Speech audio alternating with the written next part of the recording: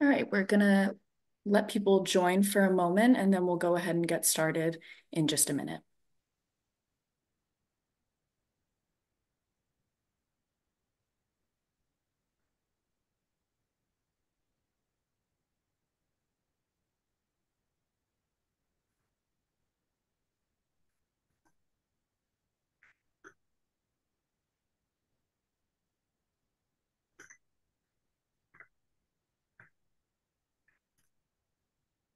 All right, give it just another few moments.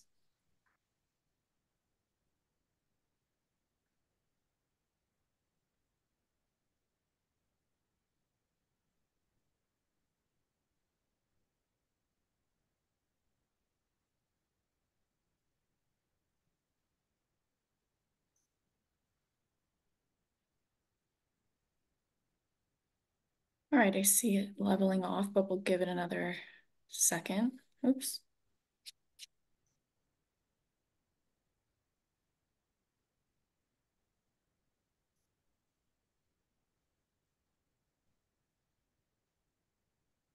All right, bud, it seems to have evened a bit. We can get started and I'm sure people will continue filling in over the first couple of minutes or so.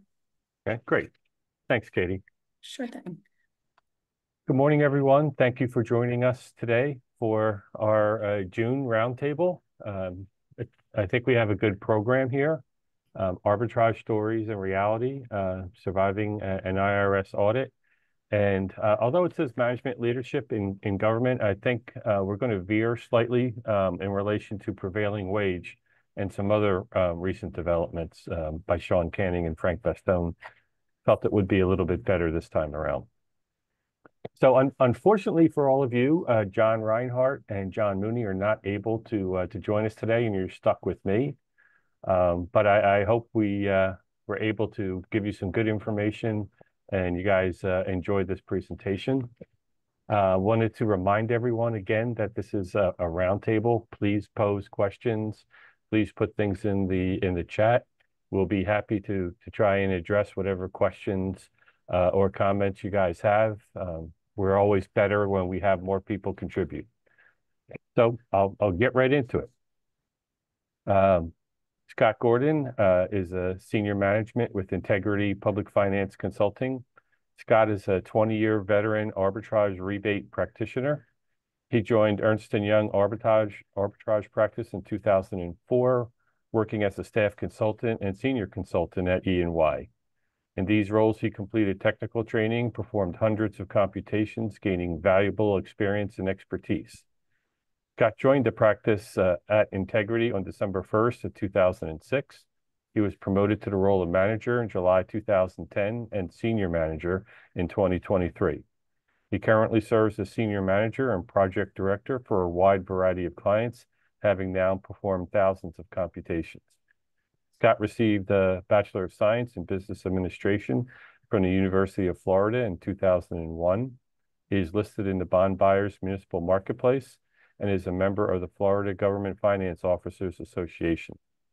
His presentation will provide a basic knowledge of arbitrage, why the arbitrage regulations were enacted, and how they affect all tax-exempt transactions, the types of funds included in arbitrage calculations, differences between arbitrage rebate and yield restrictions, when calculations are required, and how arbitrage payments may be avoided by the application of certain exceptions or securities available. Thanks, Scott. You're up. Thanks, Bud. Appreciate it. Katie, would you mind going to the first slide, please? Yes, will do. While she's getting that ready, just a little bit more of a little bit of background regarding myself. Like was mentioned in the bio, I started at Ernst & Young. Fortunately, I was only with E&Y for 2 years because E&Y decided to get out of the practice because there were just a lot of independence issues, and we spent so much time identifying whether or not we could do the rebate work with audit issues. So we wound up forming our own practice. The E&Y group did. and we formed up with a public finance law firm here in the state of Florida. And so I've been working with my boss at E&Y since that time. So it was a very pretty seamless transition, and we retained all of our clients, and have enjoyed working in this arena for a number of years. So I hope you enjoy the presentation and learn a little bit more about arbitrage. And like Bud mentioned, if you have any questions, please feel free to pipe up and ask, and just stop me at any time. Happy to answer whatever questions you might have. Next slide, please. So we'll just talk about arbitrage in general, and what it is. So basically, arbitrage is the difference between the borrowing rate on your bonds or tax exempt issue, and the taxable rate on the investments that those proceeds are invested in. So arbitrage essentially covers any tax exempt debt. So it isn't just bonds, it's whenever you issue bands, and you have rolling bands, all of those individual transactions are subject to rebate.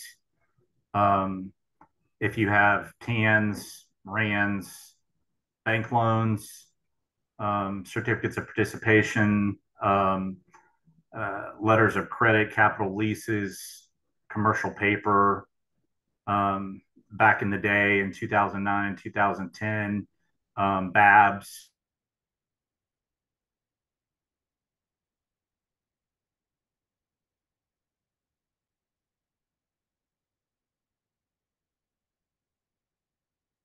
Gordon, I think you're frozen.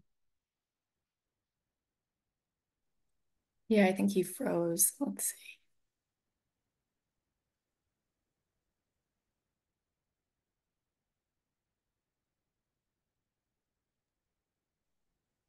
Oh, looks like he's rejoining. Yeah, there we go.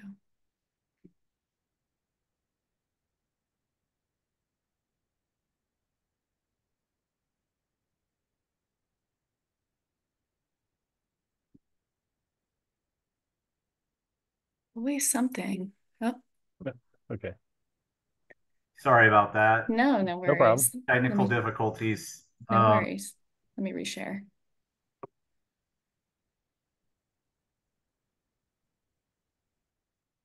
So yeah, just going back to the types of transactions that are associated with arbitrage rebates. I'm not sure what everybody caught, but basically anything that's a tax exempt transaction is subject to rebate. All of those items are identified below. So, if you have a capital lease, Build America bond, any of those types of transactions are subject to rebate. And like, especially, you can run into issues whenever you're talking about bans because they have such short time frames, and you have a certain amount of time to complete the calculation after the bonds or after the ban matures. Just something to be aware of. So you can see at the bottom, the excess earnings are positive arbitrage, and those monies are rebated back to the IRS. I know whenever we think of rebate, we think of, oh, hey, we're getting money, but in this case, the entities that's getting money is the IRS. So it's a little bit tricky the way that the IRS is. So anyway, next slide, please, Katie.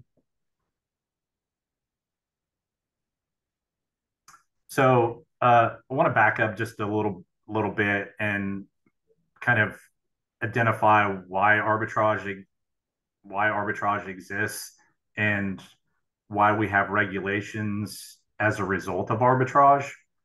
So the arbitrage regulations, they actually started before 1986, but it was really kind of a hodgepodge of the the service identifying key issues that were happening in the marketplace and essentially shutting them down if they felt like the transactions were problematic and that the taxpayer was taken advantage of. So uh, the regulations essentially started because of good old, old fashioned American ingenuity.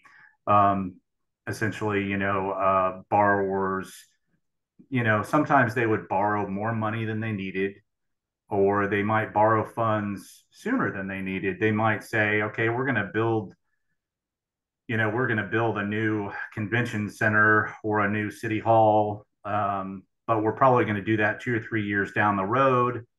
But because rates are really, really good right now, we're going to go ahead and borrow, and then we're just going to sit on those monies and invest them. And then whenever we need to build a project, we'll go ahead and build the project. And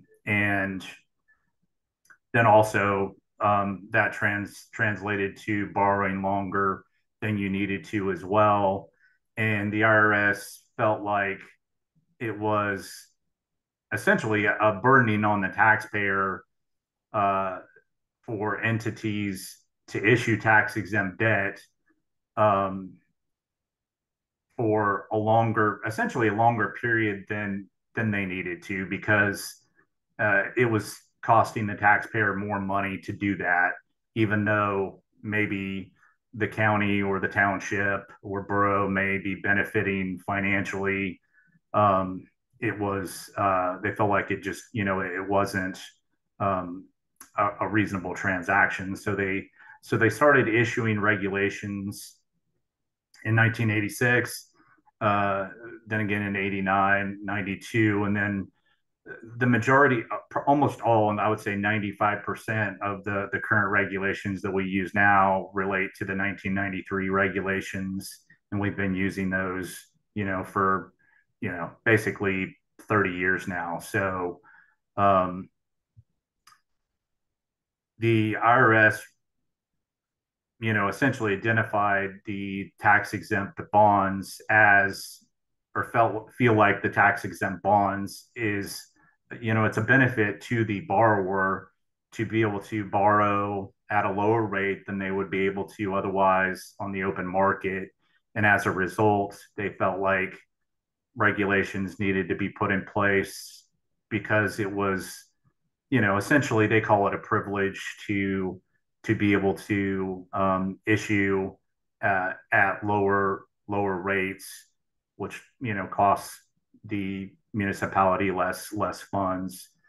Um, and ultimately, there is um, could could potentially be pretty extreme penalties for not remaining in compliance with these regulations throughout the life of the particular bond issue.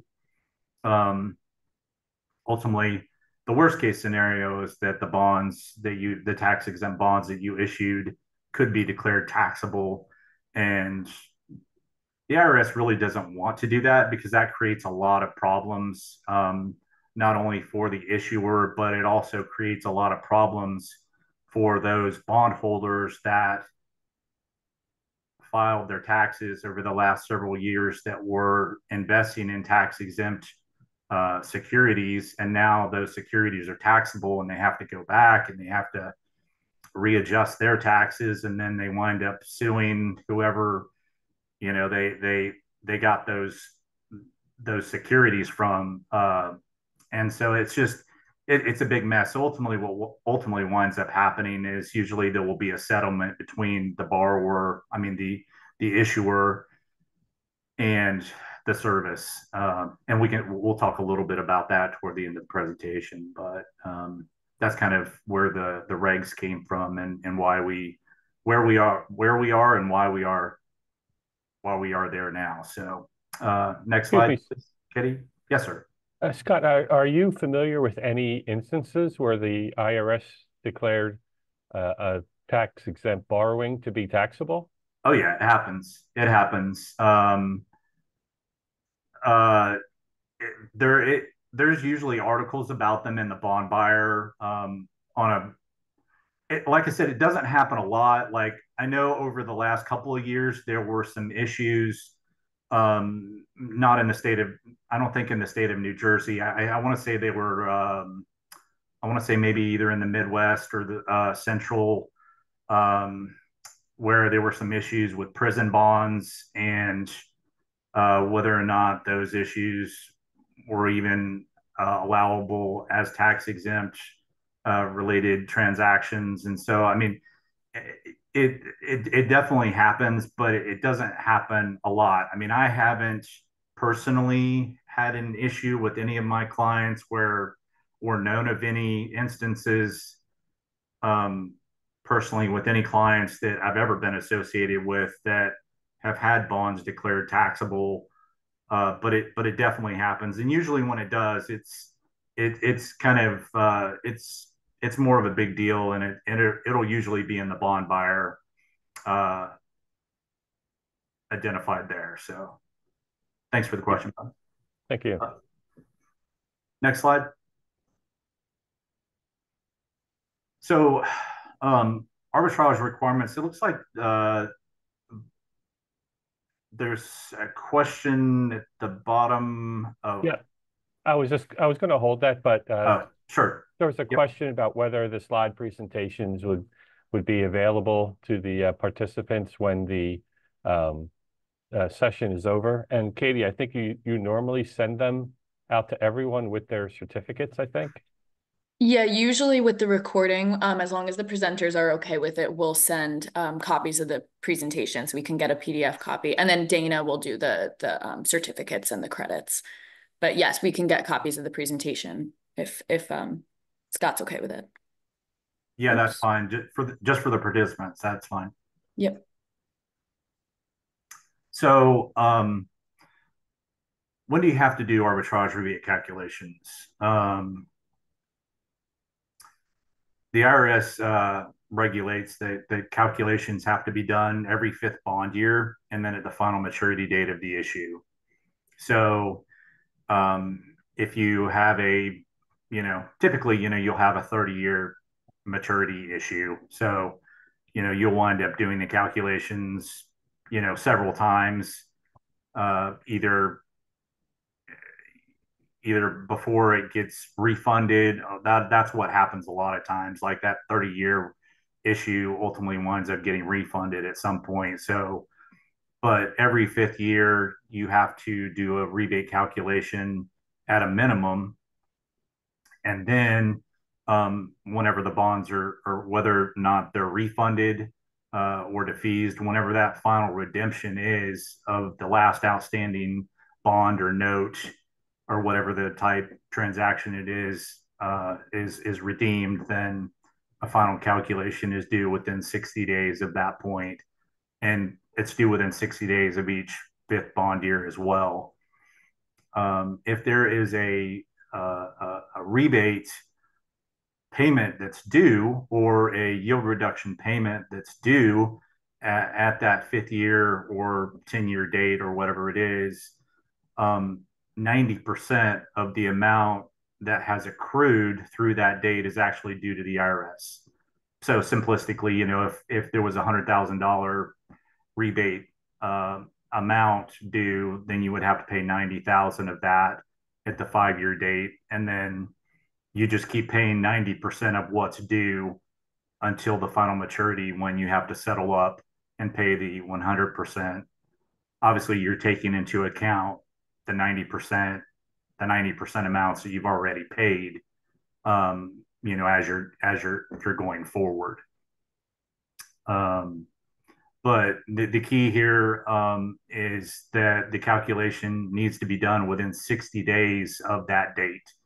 And if it isn't, then you start accruing late interest, and you have to not only pay the rebate amount or yield restriction amount that's due, but you also have to pay late interest from when it was due until the time you actually pay. and then you have to write a letter to the IRS saying why you're late, and it's just better avoid it altogether. Just get it done on time. If you have a payment, get it submitted, and just move on, because it's actually really a good thing. I know politically it might not be as easy to sell whenever you're having to make a payment to the IRS, but it really is a good thing. Uh, from your accounting department or your finance department, that they've maximized all that they potentially could, and not left any money on the table as far as investments go. So, um, and like I alluded to earlier, non-compliance penalty, ultimately you can wind up having the bonds declared taxable, or if um, you essentially are really late, let's say the payment was late, or you hadn't even done a rebate calculation and the bonds are audited and there's a payment, then you would likely have to wind up paying the payment and a penalty, which could be any 50% of the liability that's due. It just kind of depends on what the transaction is, what type of transaction, things of that nature. So like I said, just better to be avoided in the first place and just pay the 90% that's due and just keep moving forward. Next slide, please, Katie.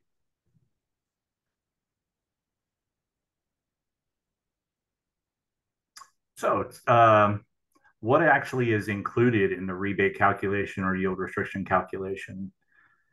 Um, Everybody's pretty much familiar with sale proceeds. Those are the monies that are generated from the particular transaction that you're entering into, and those monies are received whenever the closing occurs, whether it's deposited into your project fund, cost of issuance, debt service, reserve, if you're paying capitalized interest on your bonds. So everybody's pretty familiar with those types of proceeds.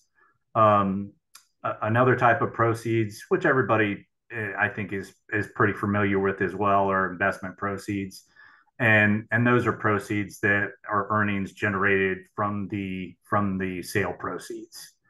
So the interest that you're earning on your investments, while they're sitting in the bank, before you're allocating those monies to capital expenditures of whatever ordinance you're working on.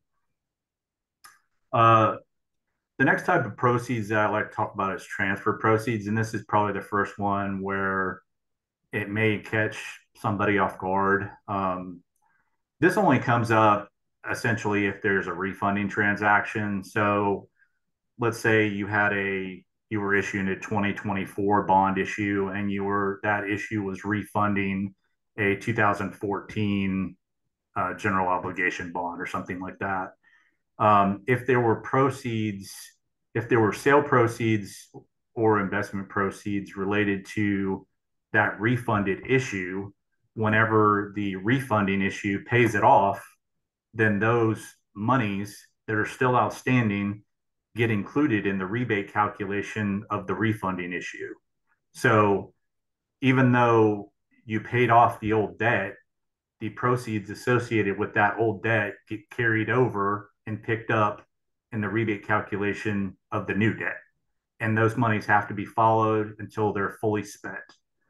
So that can be a little bit tricky to be able to identify. Okay, and this is where kind of really good record keeping comes into play, where if you've got a refunding transaction and you've got multiple different bond issues that were refunded, and they were all paying certain ordinances, trying to bring forward those monies and identify what those monies are related to the refunding issue can get pretty cumbersome. So tracking those monies, just my recommendation to have a different sub fund for each pot of bond proceeds that you have and not just dump them all into one. I mean, you can have, obviously you can have them all um, in your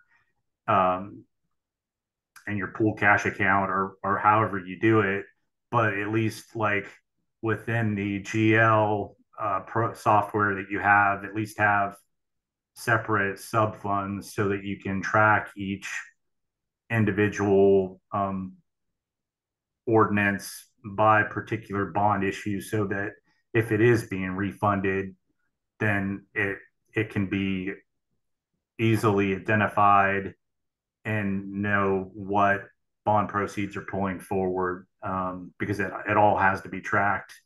And it's easier to do it from the very beginning versus having to go back and try and decipher what money is related to what, especially when you're looking at, you know, with the bigger counties. I mean, you could have a bond issue that could have 30 or 40 ordinances associated with it. So it can be pretty tricky. The next type of proceeds, which nobody really thinks about at all, well, hardly anybody thinks about, I'll say, are replacement proceeds. And those are proceeds that aren't borrowed. They're monies of the borrower or the issuer, however you want to say it, but that have essentially a direct nexus to the issue.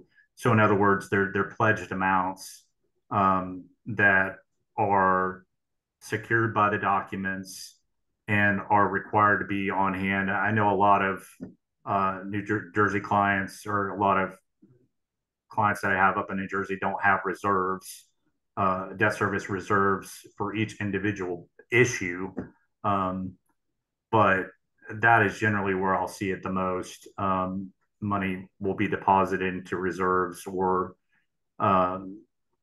whenever the bonds are issued to secure and to get, maybe a better credit rating on the debt. And even though those are monies of the issuer, they still, because they're pledged to pay debt service, have to be picked up in the rebate calculation.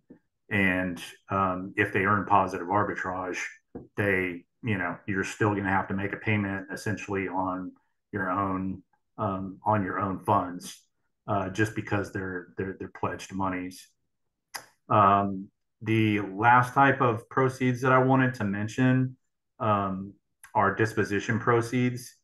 Like with all my clients, whenever I do calculations, I'll always ask, have you sold any portion of the project that you financed the bond proceeds with? Because say, for example, if you if you bought a $10 million,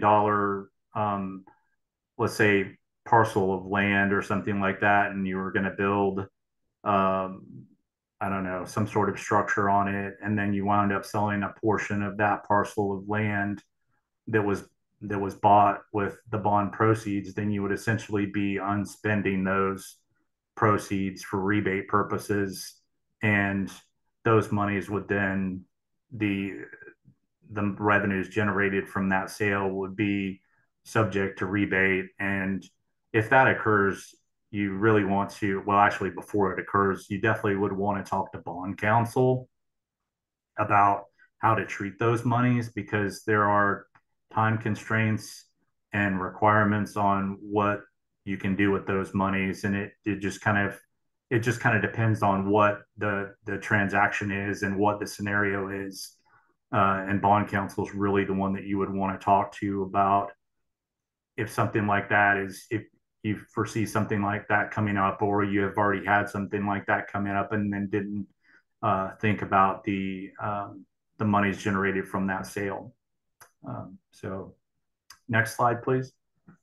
So Scott, the record keeping sounds like it has to be pretty detailed in order to conform with the IRS requirements for the filings. Do you recommend that the issuers follow the minimum requirement deadlines to perform those calculations? That's a good question, but just the first part of your comment there, yeah. actually toward the very end of the presentation, we'll talk about all the required documents that are required to be kept for the bond issue. But as far as the second part of that, yeah, I definitely would recommend doing calculations more frequently than just the required fifth year analysis uh, for several reasons. Number one, if you get to the fifth year and you have a payment, that payment has to be made within 60 days. And, if it isn't made within 60 days, then you're paying late interest. But especially for my smaller clients, like, I've got quite a few like towns in the state of Florida. If they've got a $75,000 rebate payment and they're not expecting it, that can be a serious problem, because then they're going to start, running around trying to figure out how they're going to scrounge up $75,000, in 60 days to make that payment. So by doing interim calculations, I mean, I recommend doing interim calculations annually until all the bond proceeds are spent. And then once all the bond proceeds are spent, then you can just do the minimum required, at the fifth year and the 10 year. But as long as the proceeds are outstanding, I mean, I'd highly recommend, especially with the environment that we're in now, um, getting ahead of and knowing where you sit for each individual bond issue.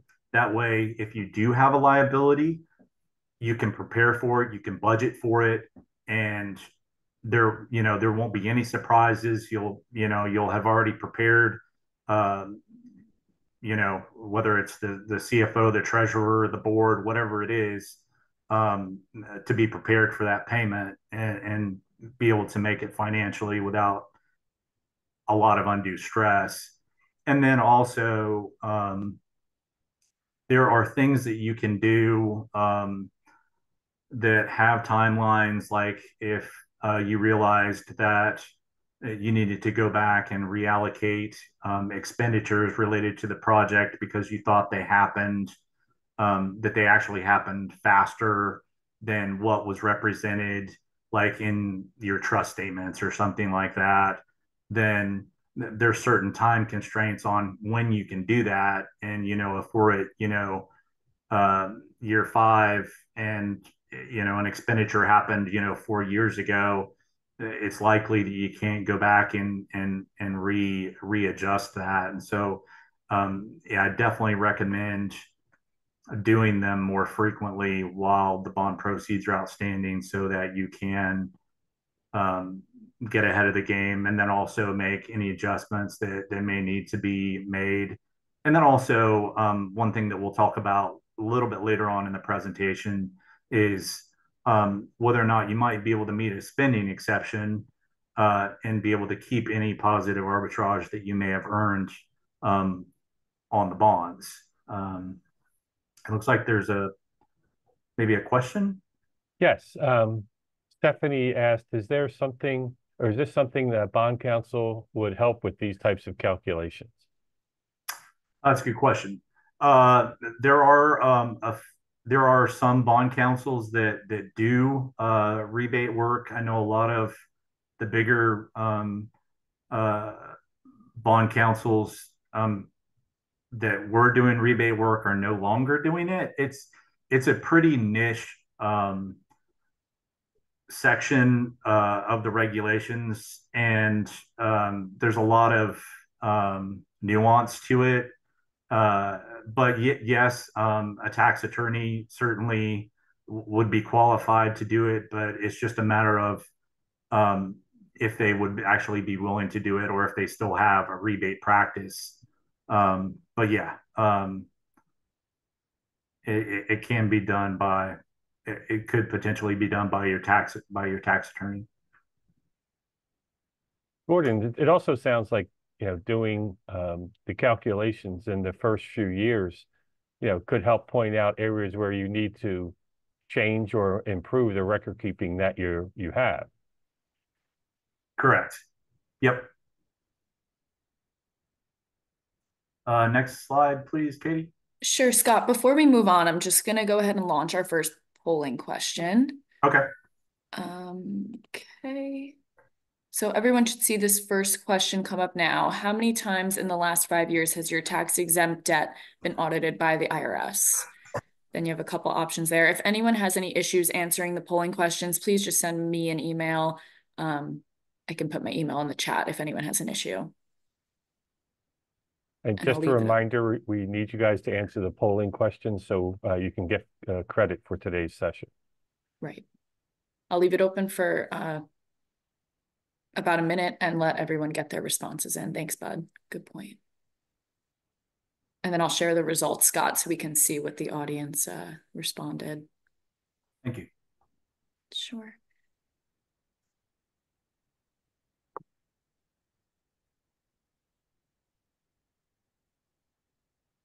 All right.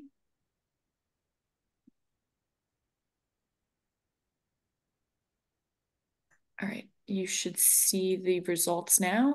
Looks like most people said never. Yeah, which is good. Yeah.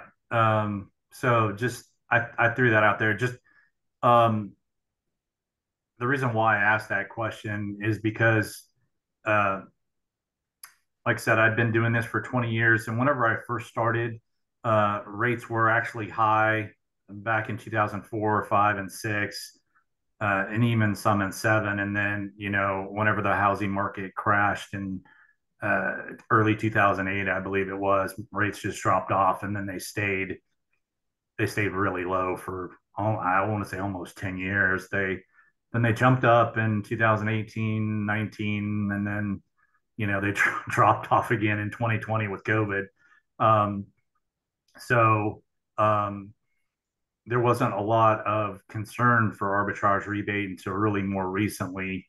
Um, and you may have seen in the last year, the IRS got a huge influx of money. I think it was 80 like $80 billion uh, to basically hire a bunch of new agents. They're training a bunch of new agents to go in and to do audits. So if you haven't had an audit before in the past, I would be surprised if over the next couple of years you get one, just because there's so many more agents out there doing more audits. We've definitely seen an increase over the last 6 months of some of our clients getting audited. So, I mean, it's honestly, it's just a numbers game and a matter of time. So, as long as you're prepared, it's really not too painful of a process. As long as you're the IRS agent that you get assigned is you know is is reasonable. Um, Next Scott, slide, please. there's another question that popped up. Does an arbitrage calculation need to be performed after all the bond proceeds have been spent?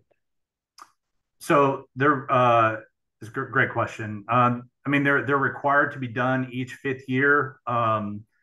If and let's say in between years 5 and 10, the bond proceeds are already spent. Obviously, the scope of work to do that 5 year analysis would be greatly diminished, and there would be very little to do. But if the bonds were audited, the auditor would ask for the rebate calculations for those two time periods. Um, so technically, yes. But like I said, the scope of work for the the rebate analyst would be small, and that would obviously reflect in the fee that you would be having to pay for that type of diminished scope engagement. This is just a very simplistic line graph, so you can kind of see what I was explaining earlier.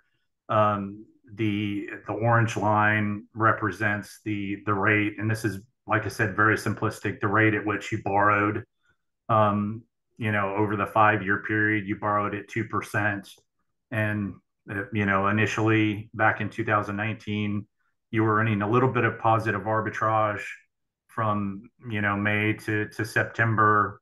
Then obviously you earned a bunch of negative arbitrage from 2019 to 2000 May of 22, and then as you can see the spread between the borrowing rate and the rate that you're earning right now is, I mean, it's a variance I haven't seen personally in the 20 years I've been doing it. Not at this big of a variance. I mean, because in 2019 and 20 and even 21, you may have borrowed on a longer or even shorter term issue at, I mean, I've seen bond yields on bands like 1% or less than 1%, and on bonds 2%. So if you have a 2% yield and you're earning 5% on, yeah, this graph represents the 1 year treasury. So, if you're earning 300 basis points above what you're allowed to earn, and it's a $50 million bond issue, you could be making a very, very big payment if the proceeds weren't spent quickly, if they were outstanding for the whole 5 year period. Next slide, please. We kind of, I alluded to this a little bit earlier. Expenditures of proceeds are specifically related to a current outlay of cash. So whenever I do the rebate calculation, I'm essentially looking at your when your capital expenditure hits your cash balance, not necessarily when you do the PO or when you subscribe for it, or but actually when the cash is actually being paid for that particular expenditure. That's when it's getting picked up in the calculation. And I mentioned earlier, there are limitations on how far back you can go to offset a previous expenditure, and especially related to reimbursements. Now there are some reimbursements that don't essentially have a time limit related to like preliminary expenditures, which like whenever you're doing like your architectural design and engineering, and they may be doing like soil testing and things of that nature. Those types of expenditures, you can go back essentially as far as you need to, but for pretty much everything else, there's a limitation on how far you can go back. Next slide, please. So this is a very simplistic rebate calculation summary, where in 2018 you borrowed $50 million. And like I said, this is very simplistic. There's just one draw each year where you draw down the funds to where in 2023 you've spent all the money. You borrowed at 4%, but which is common. The return on the investment proceeds in years one was 3.75, then 4.25, 4.1, 4.5, and 5% in that last year. So you can see that the $5 million of interest generated a positive arbitrage amount of $93,000. So under that, there's a computation credit, and the IRS allows each issuer or borrower a computation credit for each year because they realize that the calculation has to be done and it isn't free. They know that it's just not going to be done for free, so they essentially go in and they identify a common average of what the expected rebate calculation will cost for each year, and then they adjust that, for inflation on an annual basis. So in 2024, the comp credit is $2,070. So it just keeps getting more and more. And the good thing about that is it's like if you have a rebate payment, it's literally decreasing the amount that you actually have to pay to the IRS. So it's real dollars. So it decreases that $93,000 that you owe by 9,700 bucks, well, 9,800 bucks essentially. So that is one of the positives. If you do actually have to make a payment, it's going to be a little bit less. Next slide, please. Sure, Scott. I'm going to do our second poll really quickly. Okay, everyone should see the second question. When was the last time an arbitrage payment was required to be made to the IRS on your tax-exempt debt? And then you have a couple options there. I'll leave it open for a minute and then share the results. And as Bud said, make sure you get your answers in for credit.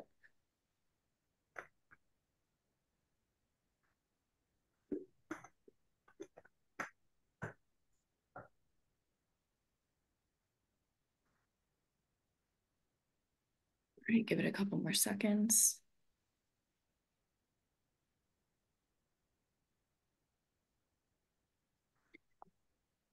Waiting on a couple people. Make sure you get your answers in.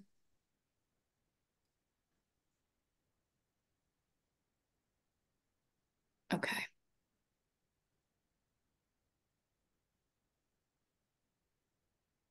Okay, Scott, you should see those responses now. Okay. Interesting. Yeah. 9% within the last 2 years. Okay. Well, if you've issued, like I mentioned earlier, if you've issued 2019-20 deals, and you have proceeds that are outstanding, it's likely you may have either a rebate or yield restriction liability that's due. So just something to keep in mind. But Scott, those numbers of the people who made payments were higher than I was expecting. I'm happy to see it that they're actually doing that. I mean, especially like I was going back to like, and then it may have been related to bans, short-term issues. That would probably be my guess. That's where I've seen a lot of like earlier payments back in 2020 and 21 related to those types of transactions. So that could be one possibility. Next slide, please, Kate. So yield restriction, there's two sets of rules in arbitrage. There's rebate and there's yield restriction. Rebate, like I showed in that previous slide that shows the Excel analysis, rebate is cumulative from the bond issue date through the final maturity. So any proceed that's subject to rebate or arbitrage during that time is included in the rebate analysis. So everything. Yield restriction is a little bit different. Yield restriction has time constraints and on when things are picked up in the analysis. The most common, and I'll just mention this one, would be like a new money project construction fund money. Like if you're going to build, I don't know, a new city hall or we'll just say a new city hall.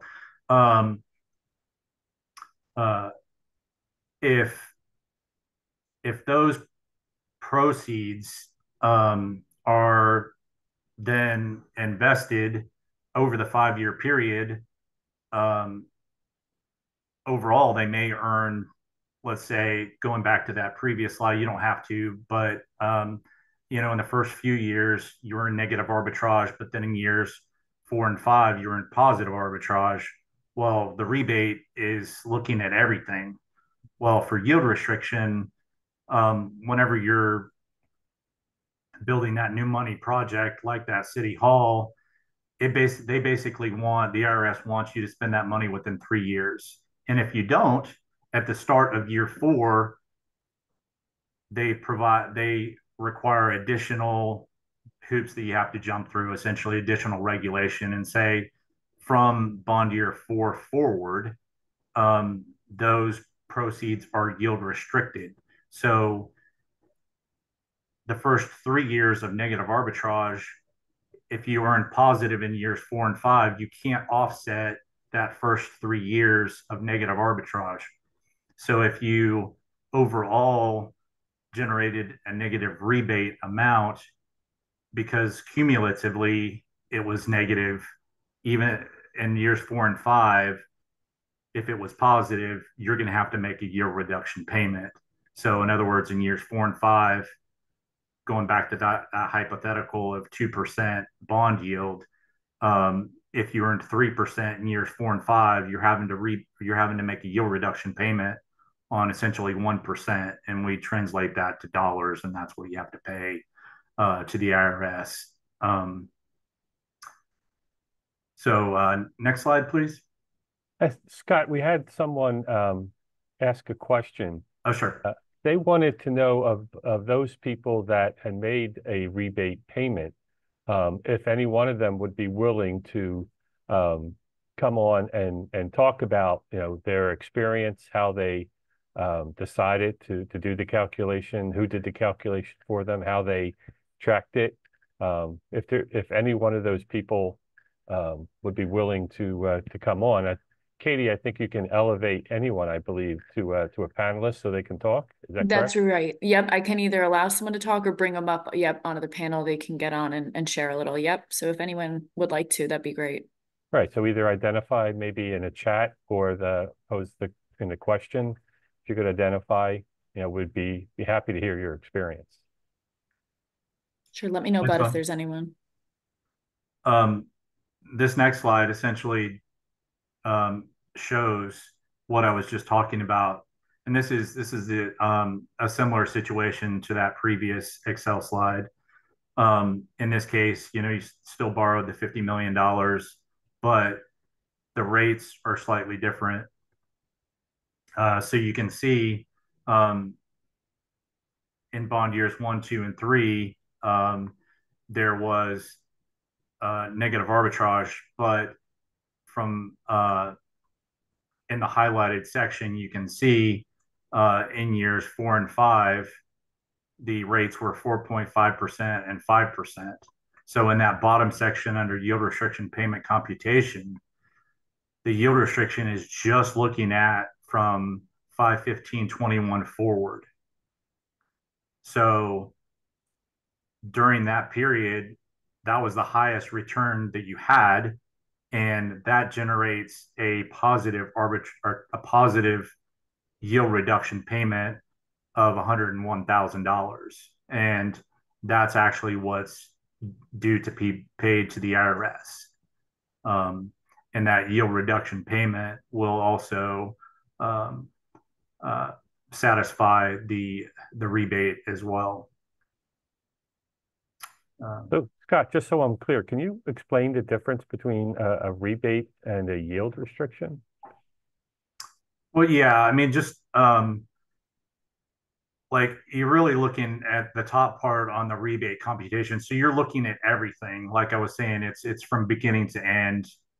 All proceeds are included, whereas with the yield restriction computation, you're really just looking at certain proceeds during certain periods of time.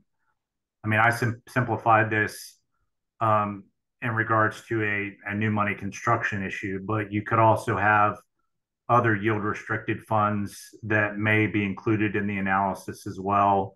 One really good example might be, an escrow fund or something like that. If it's a multi-purpose issue, you may have an escrow that was, back in the day, advanced refunding escrow that may have been included for 3 or 4 years, in addition to the construction fund monies that would be included. But yeah, the main difference is what's included and for what time period. And just because you don't have a rebate amount due doesn't necessarily mean you don't have a yield restriction issue. So thanks for the question.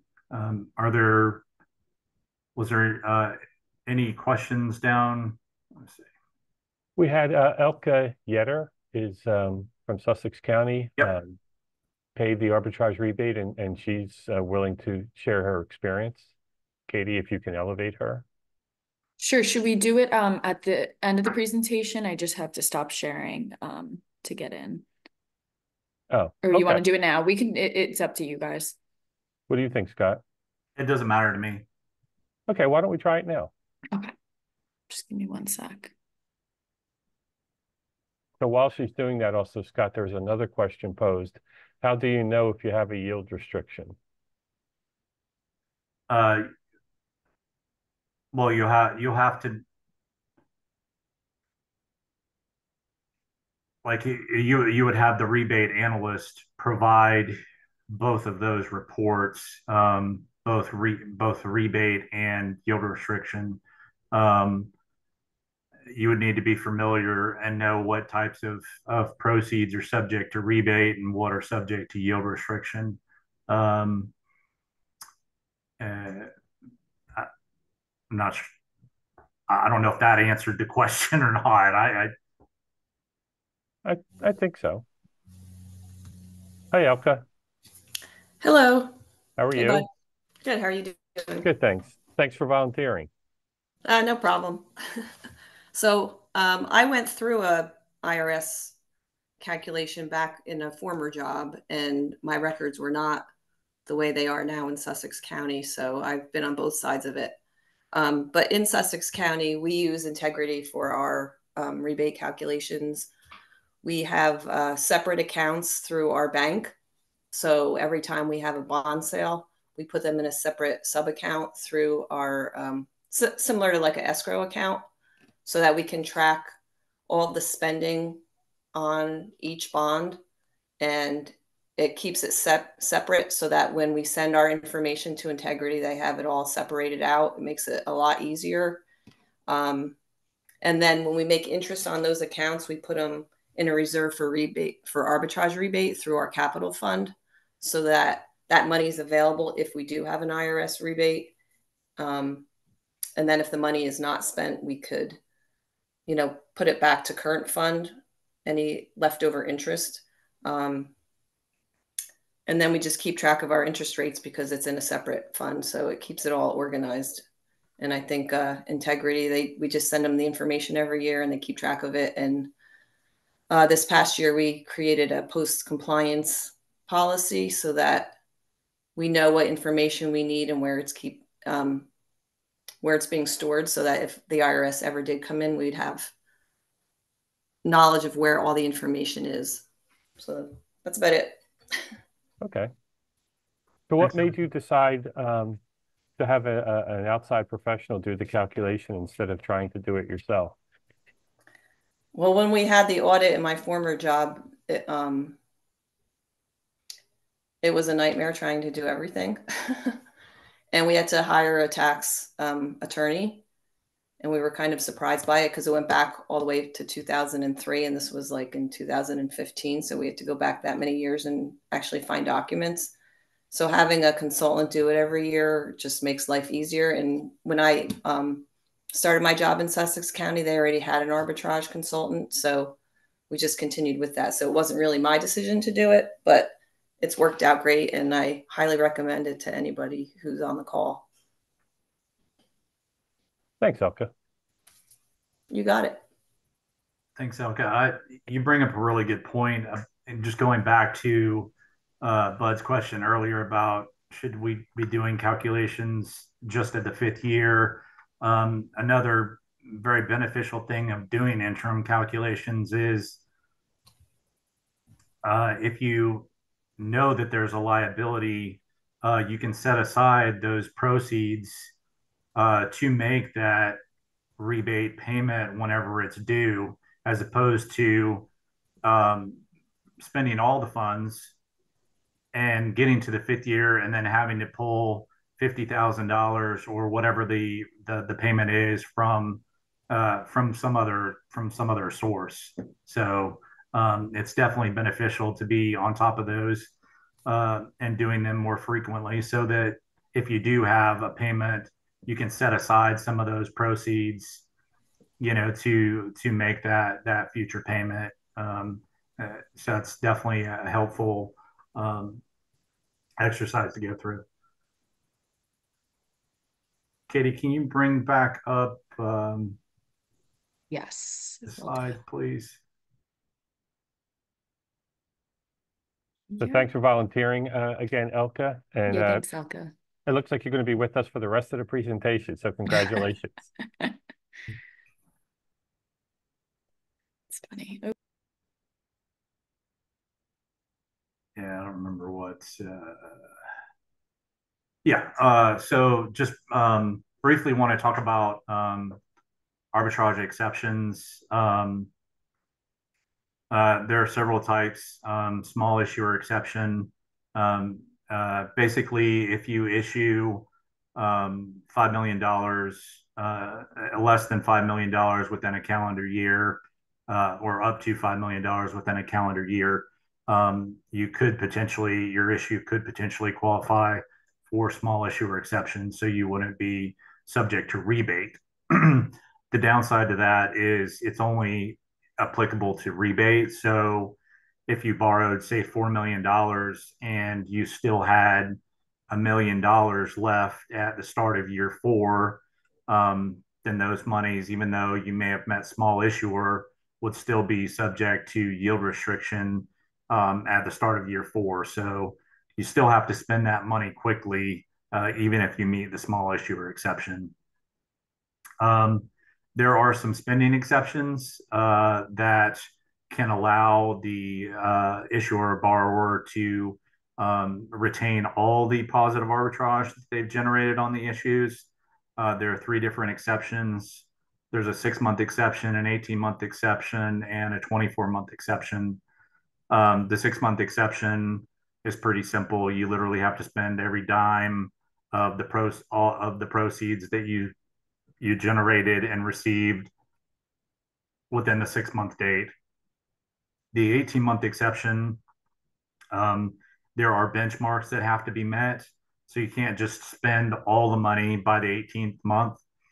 You have to spend 15% at the 6-month date, 60% at the 1-year date, and then 100% at the 18-month date. And if you don't meet one of those benchmarks, you are essentially unable to qualify for the exception. And then there's the 2-year exception, and that's really just for construction fund issues. And that will be something that bond counsel will identify. Hey, this transaction qualifies as a construction issue and could potentially meet the 2-year exception. And the same with that. There are benchmarks that have to be met, and you can see the percentages that have to be met at each 6-month date. But if all of these exceptions or all of the benchmarks are met, then any positive arbitrage that you generated on the issue related to the proceeds would be able to be retained by the borrower or the issuer. So it's a good opportunity, but it's definitely something that you have to plan for. You really have to get all your ducks in a row and make sure that you're on top of the project manager, that you're paying those bills on time, so that you can meet each one of those potential benchmarks. Definitely good possibility to be able to try and meet that. Next slide, please. Kind of already talked about refundings. There's just, really right now we just have current refundings. The advanced refundings are really just specifically related to taxable issues over the last several years. And we've pretty much already touched on transferred proceeds. So go to the next slide, please. This is something that John specifically wanted me to bring up during the presentation. And this is a type of security that people haven't really or may not be aware of. Slugs are issued by the Treasury. They're state and local government series securities. just call them slugs. Um, and they can essentially be purchased by the issuer, which translates to the governmental body, an entity that issues tax exempt bonds and or the conduit borrowers related to those bonds. Um, and this type of subscription is done through SlugSafe, so you have to have a SlugSafe account set up, or if you're using your trust, if you're doing it through your trustee, which a lot of clients that we have had purchase these types of securities have done it through their trust banks. But just something to be aware of, and I mentioned this on the next slide, but not all banks have access or have accounts already set up. So you may have to like shop around and see if your bank won't do it, see which bank near you or within the state would be willing to do it. Um, but essentially, these securities were created to help the borrower or issuer um, be able to comply with arbitrage rebate and yield restriction. The first, there's two types of slugs. There's time deposit slugs, and then there's demand deposit slugs. The first type of slug, the time deposit slugs, I think everybody's familiar with. They just may not have known that's what it was called. So if you have a refunding transaction in your escrow, it's likely that you may have a type of slug that makes up a portion or all of that escrow fund. Um, and these types of securities are fixed rate, but and they have a set maturity, but those rates and maturities are adjustable based on whatever the need is of the borrower for that particular transaction. So they're really uh, they're really beneficial. But usually, whenever you're thinking about that type of transact or that type of security, it's related to refundings pretty much. But the other type of slug that people may not be aware of are demand deposit slugs.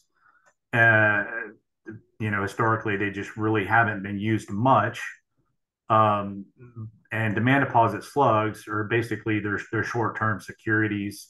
They're essentially one-day certificates of indebtedness that roll that automatically roll until you decide um, you want to liquidate those monies. Um, and so it's not exactly the same, but it's kind of functions like a money market account. But it is still required to you still have to make these purchases through SlugSafe, or your trustee is going to be making them through SlugSafe. Um, but they are liquid, whereas the time deposit slugs are not as liquid. So related to the demand deposit slugs, one of the good things about them is the liquidity. You can pull that money out within, and this is specifically related to the treasury side. If it's less than $10 million, it's one day, and if it's more than $10 million, it's like a 3-day business process. But it may be a few more days on top of that, depending on how long it takes your bank to process it as well. So that's something to consider if you're thinking about investing in demand deposit slugs. The great thing about demand deposit slugs, though, is they're exempt from rebate and yield restriction, whereas time deposit slugs, the ones above, are not. They are subject to arbitrage rebate and yield restriction, but the demand deposit slugs are not. And it has to do with the technical way that they're defined, that um, a they're not investments, they're not investment property. But um, ultimately, what it boils down to is they're great because you could potentially um, earn positive arbitrage and keep it if you are invested in a demand deposit slug. Next slide, please. There are some downsides in the sense that, and this is a lot more related to the time deposit slugs, like whenever there's an issue with the debt ceiling and they have a real concern for whether or not they're going to reach the debt ceiling, they may do what they call and historically they do close the slug window. So during that time period you can't buy slugs. So if you were anticipating buying a slug and the slug window is closed, you're going to have to go some alternate route. Now that's related to the time deposits. If you've got money in a demand deposit slug and the slug window closes, the Treasury is going to convert those time deposit slugs into these what they call special 90-day certificates of indebtedness. And those certificates of indebtedness will continue to roll until that slug window opens. And then you have an opportunity to decide what you want to do. You can either keep it, you can sell it, or you can roll it back into the demand deposit slugs. They leave it essentially up to you. But it's historically it hasn't been used a lot because just because of the way that the yield curve has been historically. I mean, you're roughly getting about 80% of what taxable securities are getting, but because of the way the yield curve is with the borrowing rates currently, you could potentially have um, generate positive arbitrage on the demand deposit slugs and keep those monies. So that's a potential benefit for those that are investing in demand deposit slugs. Uh, Next slide, please. Scott, Yes. so I'm not familiar with the demand deposit slugs. Do you have any additional advice for people interested in pursuing them? Well, just like I mentioned earlier, just it is. I mean, what I would recommend is speaking with your bank. I would not automatically assume that your trustee bank or bank in general has access to SlugSafe.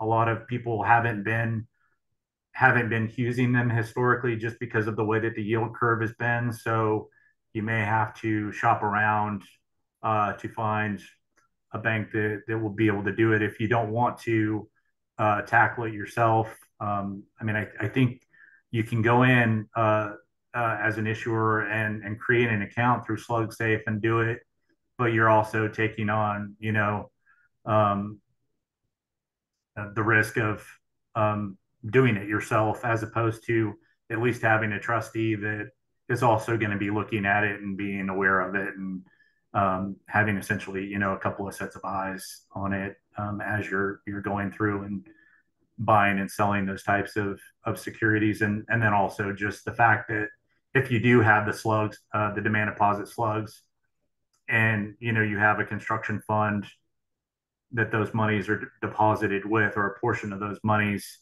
just being aware that even though it's 1 to 3 days on the treasury side, it could be potentially 1 to 3 days or more on the bank side as well. So, if you're needing to pull monies out to pay requisitions or invoices, things of that nature, um, just be aware of that time constraint and plan accordingly, and always anticipate it taking longer than what you thought it was going to take. Whenever you're trying to get that money out. So Scott, you also mentioned the demand deposit slugs could be converted to 90-day certificates when there's a debt ceiling issue. Yeah, it will. I'm sorry, go ahead. Would those 90-day certificates be subject to the yield rebate restrictions? No, they're still they are still part of the demand deposit slugs. They're just, they call them special special certificates of indebtedness. Um, so yeah. Okay, thank you. And I think you had mentioned this earlier as well, but like as far as the requirements, this next slide identifies, what those requirements are. And let me first start off by saying this happens a lot. I'll have a lot of clients, especially when I first started working with them, say, we only keep records for 5 years or for 7 years. That's the state requirement or something like that. Well, with anything related to a bond issue or note or whatever the case may be, you have to keep those records for the life of the issue plus 3 years. And if it's refunded, you have to keep it for the life of the issue of the refunding issue plus 3 years. So essentially, you have to keep these records forever. So, I mean, I would just recommend if you've got hard copies, start scanning all that stuff so that you don't have files and files and files of hard copies, and you have easy access to those records and can pull them and identify where they are. But you're looking at transcripts, which are if any of you have issued a bond issue, you're looking at like a 3-inch thick black bound binder with 2,000 pages of documents that has to be kept. All the bank records, expenditure records, investment records, ledgers, um, records related to the debt service payments, any management contracts related to those particular bonds, the assets that are associated with those bonds. I mean, you basically have to keep a lot of records related to those transactions. And on several of the audit situations that we've had over the last year, the IRS auditor, has asked not only for the bank records, but for the records identifying what the expenditure was, when it was paid.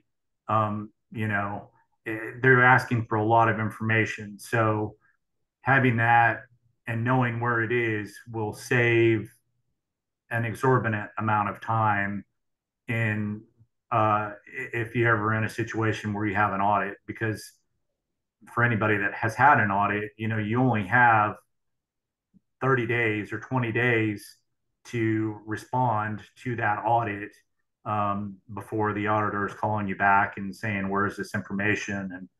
And, so it can be a real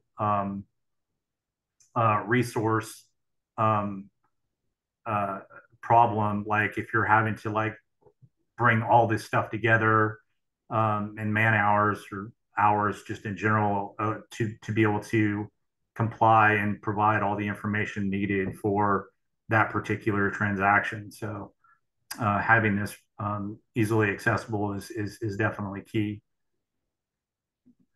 Next slide. Sure, Scott. I'm just going to do another one of our polls. I think we had two more for you. So this third question you guys should see now: how many of your tax-exempt bond issues have bond proceeds outstanding beyond 3 years? And I'll leave it open for a minute and then share the results.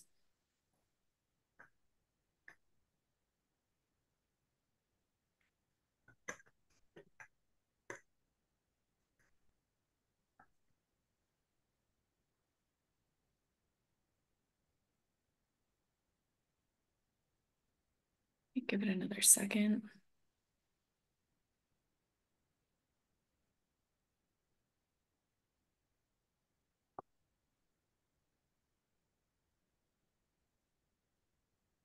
All right.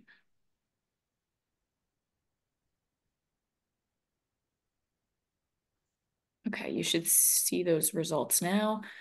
Good mix in there. Okay.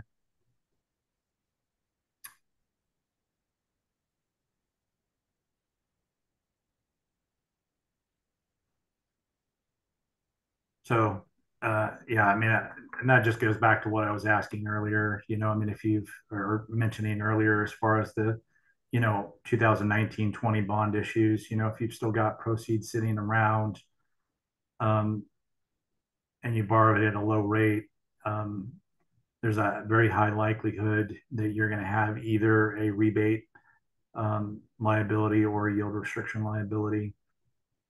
And Elka mentioned this as well whenever she had an opportunity to speak. Um, uh, the IRS, I think it was about maybe 8 or 9 years ago, really made a push for having post issuance compliance policies. I mean, I think historically before that, people or issuers, I should say, were relying on the non-arbitrage certificate or tax certificate, whatever the bond council calls it, and saying that, this is kind of our post-issuance compliance policy, and this is kind of what we're working to make sure that we're in compliance. But the service really wanted to beef that up and say you need to have a policy in place, and you need to have people and identified people accountable for those processes that you're working to make sure that the bonds that you issue or taxes and debt that you issue remains in compliance. And they also added to the 8038 at that time, or 8038 G, depending. Do you have a post issuance compliance policy in place? So that initially, whenever they really started pushing that, they at first started to say, through the course of working your policy, if you discover that you've got a problem and you bring it to the IRS, financially, we're gonna cut you a break. No, I mean, not dissolve it entirely, but you know, if there's an issue, we're going to be much more lenient as far as what you have to pay out of pocket. But they kind of went away from that after several years. But it is still on the 8038, and I still think it is a very important document and policy to have in place to make sure, especially right now with the way that the market is, of making sure that your particular debt issues are in compliance, and knowing where everything is, and identifying that, and so that if you do go through an audit, it's much simpler, and it takes a lot less um, human resource time to be able to gather all the information that's needed if it's at your uh, fingertip on our mouse click. So um, really the only other thing is sometimes situations can't be solved with rebate or yield restriction payments, and so the IRS came out with this voluntary closing agreement program, wherein an issuer can, say, this is the problem, this is how we're going to address it. Do you agree?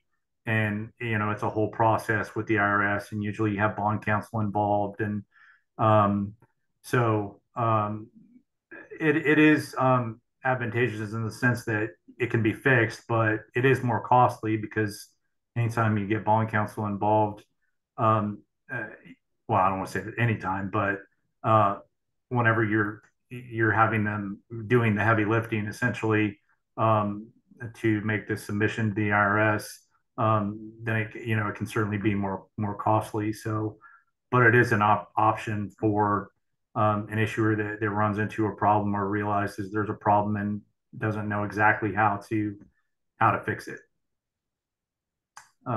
Next slide, or is that it? I think that was it. Yep. Great. Yes, that's Thanks, it. Katie. Yep. Thanks, sure Scott. thing. Yep. Okay. Anybody have any final questions or? Oh, but I will mention, when you asked the question about the demand deposit slugs rolling or converting whenever the slug window closes, I think they're still exempt, but I'll verify that.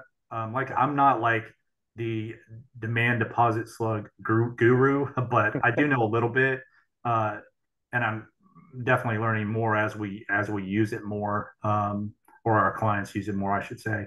But I mean, I think the answer is it's still exempt, but I'll confirm with that. I'll confirm that with you, and then you can respond um, to those that are participating.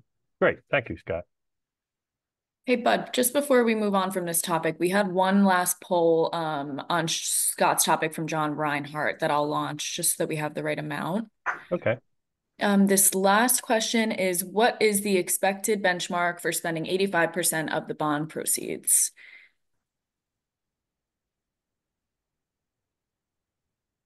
So while people are answering that, Stephanie posed another question.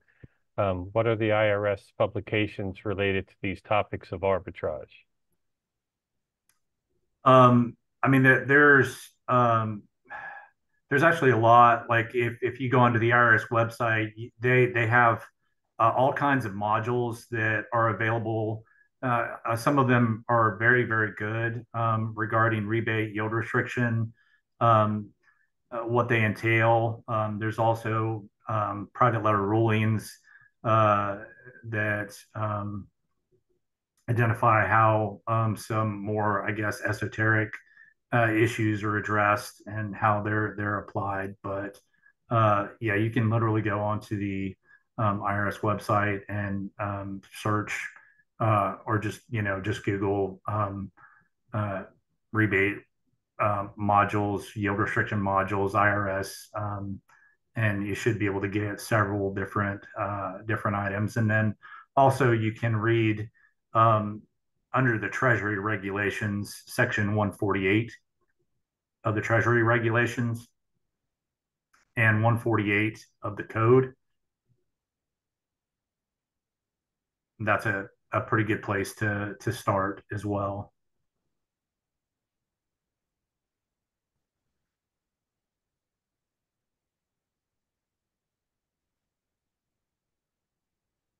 Okay. I'm sorry, Katie, did you put up the answer to the poll? Oh, did I not hear the results? Sorry. I was writing some notes while Scott was talking. So is a really good question. So it's anticipated whenever you issue bonds that you are reasonably expecting to spend those monies within 3 years. So the 36 months would be correct. If there isn't a reasonable expectation for those monies to be spent within 3 years, then generally, and this will be something that bond counsel will get into, but if it isn't, then the bonds wouldn't qualify for a temporary period, and they would be arbitrage bonds or hedge bonds. And so if you have proceeds that are sticking around, just try and make sure that you get them spent as quickly as possible. But like I said, that's a reasonable expectation whenever the bonds are issued. And that's something that bond counsel is going to go through with you, as you're working through that deal. But that's it. Okay. Thank you so much. I appreciate the opportunity to speak to everybody today, and I appreciate your help, Bud, and your help, Katie. Thank you so much, making this seamless as possible. Thank you for your time and all your good information, Scott. I very much appreciate it. Thank you. Okay, so we're going to hop right into Melissa. Melissa Howard currently serves as the treasurer for the County of Bergen. She has over 16 years of experience in local and county government with a specialization in grants and capital projects. Melissa holds her undergraduate in business administration with a concentration in accounting from Felician College, now Felician University. She holds a master's of public administration from Fairleigh Dickinson University and possesses both her municipal and county finance officer's license. Welcome, Melissa. Thank you. I'm going to share my screen.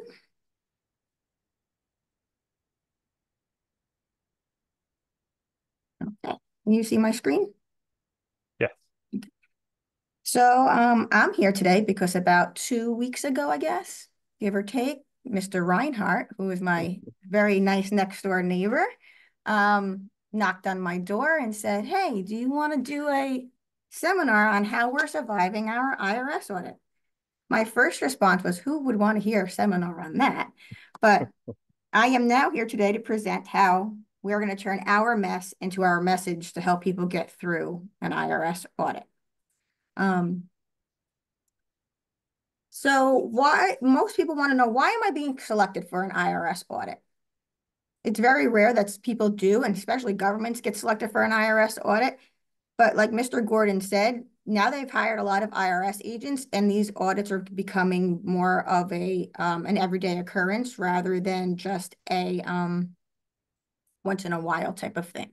So it's important to understand, number one, don't panic when you get an IRS notice. It's not an accusation that your organization is doing anything wrong. What the IRS is trying to do basically is to conduct an unbiased review of your organization's tax returns to determine the accuracy and compliance with the IRS law. So most of the common triggers of your IRS audits come from errors. So I'm sure everybody on this call has received a notice from the IRS with a fine, especially on their 1099 filings or the 941 filings, that there are things that don't match, and we have to present to them why.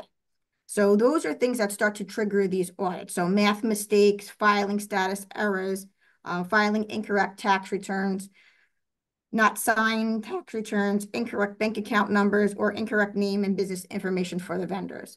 So the filing tax errors, especially for individuals, now that we have to file on systems, not by paper, one of the main things is that you need to go back and keep on checking to make sure your file was accepted by the IRS, because a lot of the times you submit your file, you think everything's fine, and then you find out that your file was not submitted. So once you submit your file, you should go back a couple of times and just make sure that, number one, it has completed the transaction of filing, and number two, that it says that it was accepted, because if not, then you're going to wind up being late on your filing, which is going to be another issue. So audits are usually done via random selection and computer screening. So what they'll do is they'll send things through a computer generation. They'll set norms, and if you do not meet the norms, or something in your tax return is not meeting the norms, it could trigger the audit. Personally, in our case for the county, we don't know why the audit was triggered. However, I kind of feel that the audit was triggered because year after year, we do get notices saying that our 1099 file does not match. Things on our file is not matching. They're assessing fines on our 1099 file. So I think after a while, it started to trigger this audit process. The IRS can go back 6 years for auditing purposes, so that's something else you also want to remember. It's important to note that if you have a large organization with multiple email areas where mail gets delivered, because the IRS will only contact you via USPS mail. They will not email you. They will not call you on the phone. They only contact you via mail, and their letters are very clear of that's from the IRS. So it's important that if you have multiple mailing addresses, if you're a big organization, if you're a big municipality, if you're a big county, or if you're just a county, municipality, or local agency or business that has multiple mailing addresses, that you inform anybody at those mailing addresses that if something comes in from the IRS, that they please do not ignore the letter. When they send the letter to you, they're going to give you basically a form, a top form that's going to say that they're conducting an audit on your organization. And behind that form, it's going to be an IDR request. An IDR request is an information document request. What that document request is, that's the most important thing of your audit. That's going to be what they tell you they want your further information on. So it's important to make sure you understand those IDR requests. It's also very important, and this is something that John and I learned through this process, is that you have somebody in your organization that is trusted and responsible for making sure they respond to these requests. Because if you don't, you're going to see what happened to us when we didn't. Okay. So the initial steps upon receiving the audit notice, make sure you understand the notice. take special notice to the dates, the tax years that they're auditing, specific issues and documentations being requested. You want to pay particular attention to the audit review date and the due dates, because if you miss your due dates, it becomes a whole other issue for you.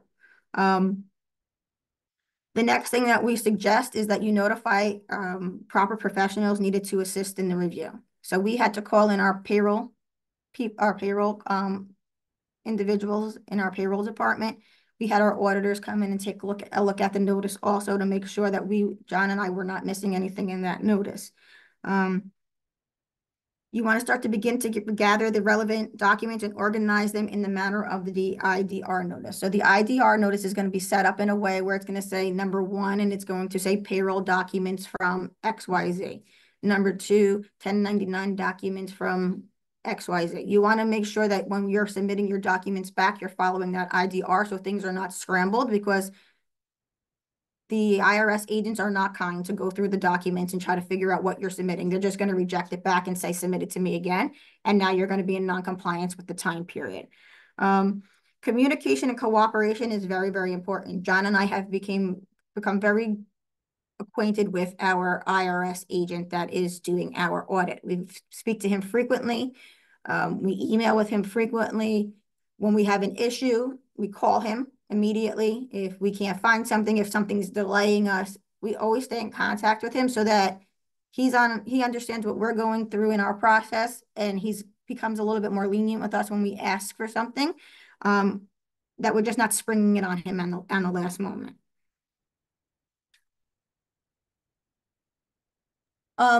So at the end of the day, what's going to happen is they're going to assess you.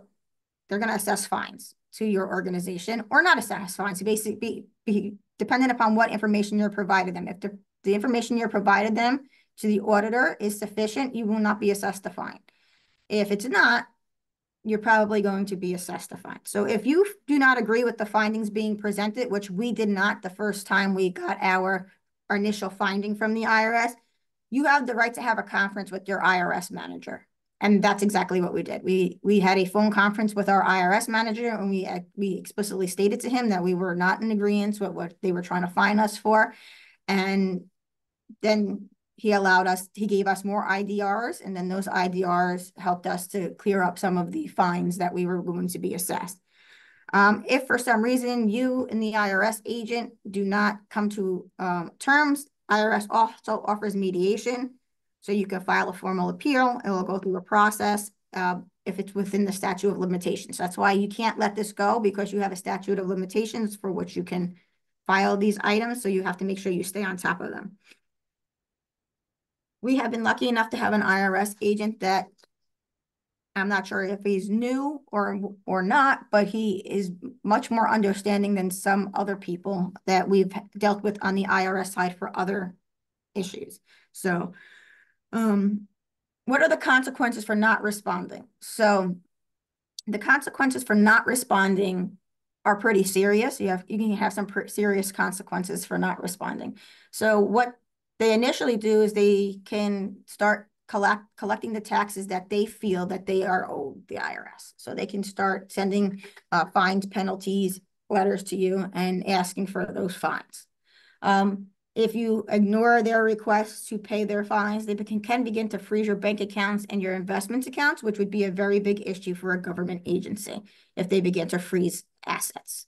They can file liens on items, and then if it gets to that point, they can begin criminal proceedings against the individuals who are ignoring what they're asking for. So at the end of the day, if the IRS comes knocking, just answer the door, because it's going to make it a lot easier for you than just trying to run away and ignore them. So how did the County of Bergen survive and learn from their IRS audit?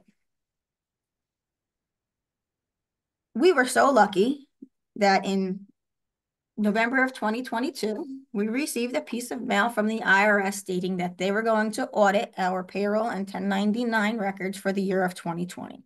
Yeah, the year of 2020, the year where the whole world shut down.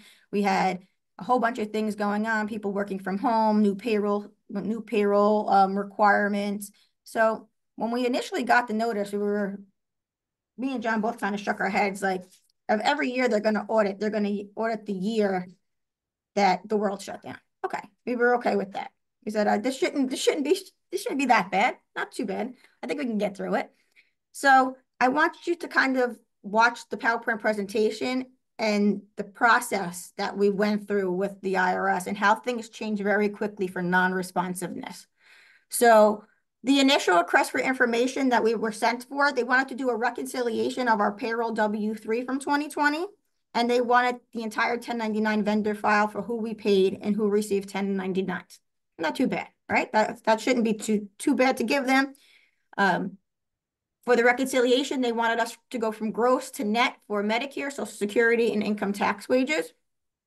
Pretty simple, not too bad.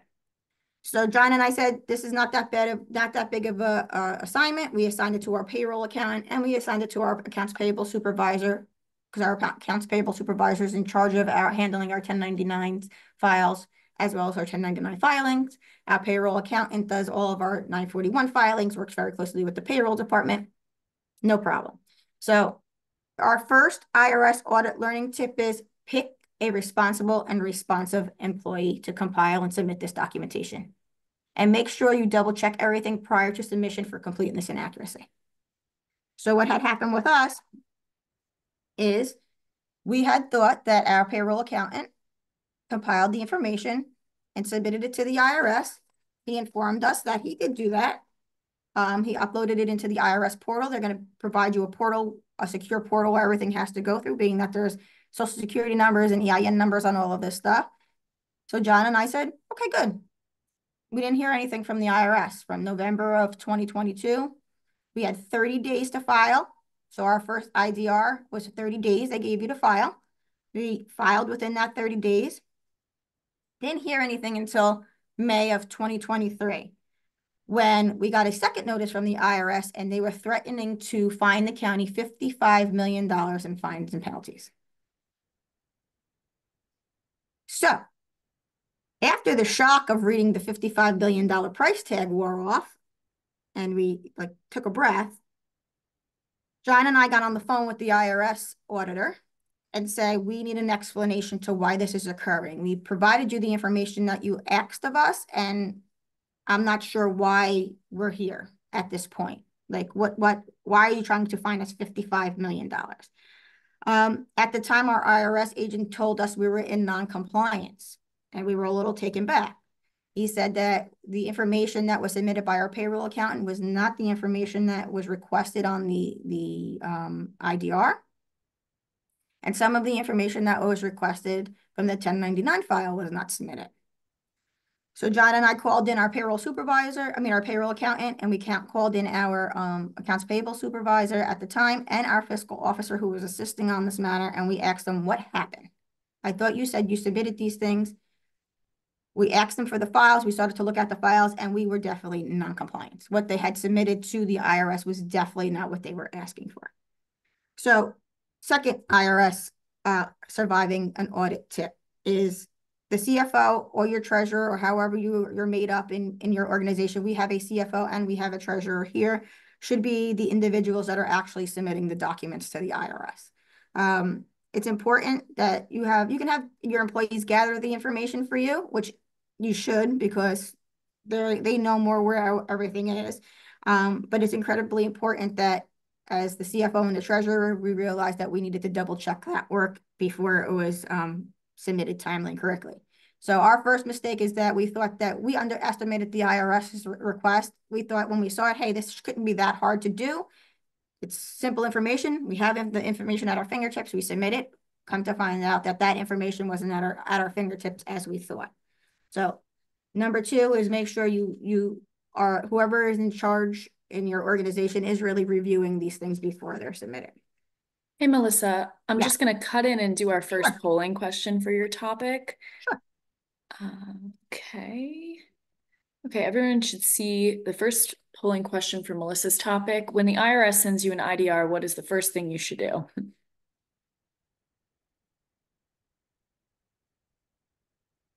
I'll leave it open and then share the results in a few seconds.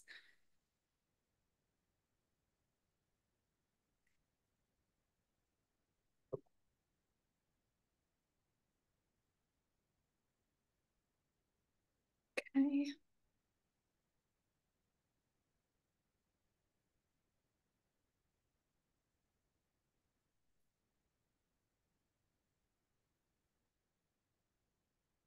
You should see the results now. Funny. So Thanks. you can call them and make sure that the document is real. There's usually a phone number on there, but the first thing I would do is start to assign a staff person to start compiling this information. That would be your first part, because you have 30 days to do this. And talking to the IRS agent on the phone is not going to extend your 30 days. So I would start to assign somebody to go in and start collecting this data for you as you're trying to figure out the other side of it. Thanks, Melissa. You're welcome. So our last IDR request was May of 2023, when they tried to fine us $55 million. We got on the phone with our agent. They gave us a second chance. Well, here's our second chance. In July of 2023, we got a new IDR request received by the IRS agent. So what non-compliance did for us is expand the scope of our audit. So our audit went from a reconciliation of the payroll W-3 and the 1099 forms to every single item that you see on your screen right now. So not only did we have to provide them again, everything from the original request, but now they were questioning county-owned vehicles that were taken home in 2020, uniform and clothing provided to employees, a list of all employees receiving automobile allowances and reimbursements, mileage rates and policies for those employees, literature on how we educate our new employees on employee benefits, Section 125 cafeteria plan documentation, written policies for all of the following items: accountable and non-accountable plans, automobile allowances and reimbursements, travel allowances and reimbursements, entertainment allowances and reimbursements, meal allowances and reimbursements, tuition reimbursements, health club. So basically every fringe benefit that we give to our employees, they wanted a policy on. It continues. Hold on. The IDR request for July 23 continues. They also wanted government P cards now. They wanted to see the list of employees with the P cards, what the P cards were being used for. They needed monthly credit statements for every single month for the year of 2020. For the 1099 request, we now were subject to obtaining a Form 4669 from all the vendors provided on the IRS list, approximately 111 vendors.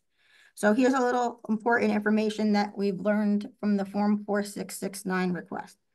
It's important to note that vendors are not required to provide you this form. You can ask for it, but if they don't want to provide it to you, they don't have to provide it to you. And their non-compliance in providing you that form results in you having to pay that fine. So we had a lot of vendors when we gave them this form that were very, very uncooperative with providing this back to us. It came to the point where we eventually had to start threatening our vendors that we do business with still, that we were going to inactivate their vendor number until they complied. We weren't going to pay them anything further until they complied.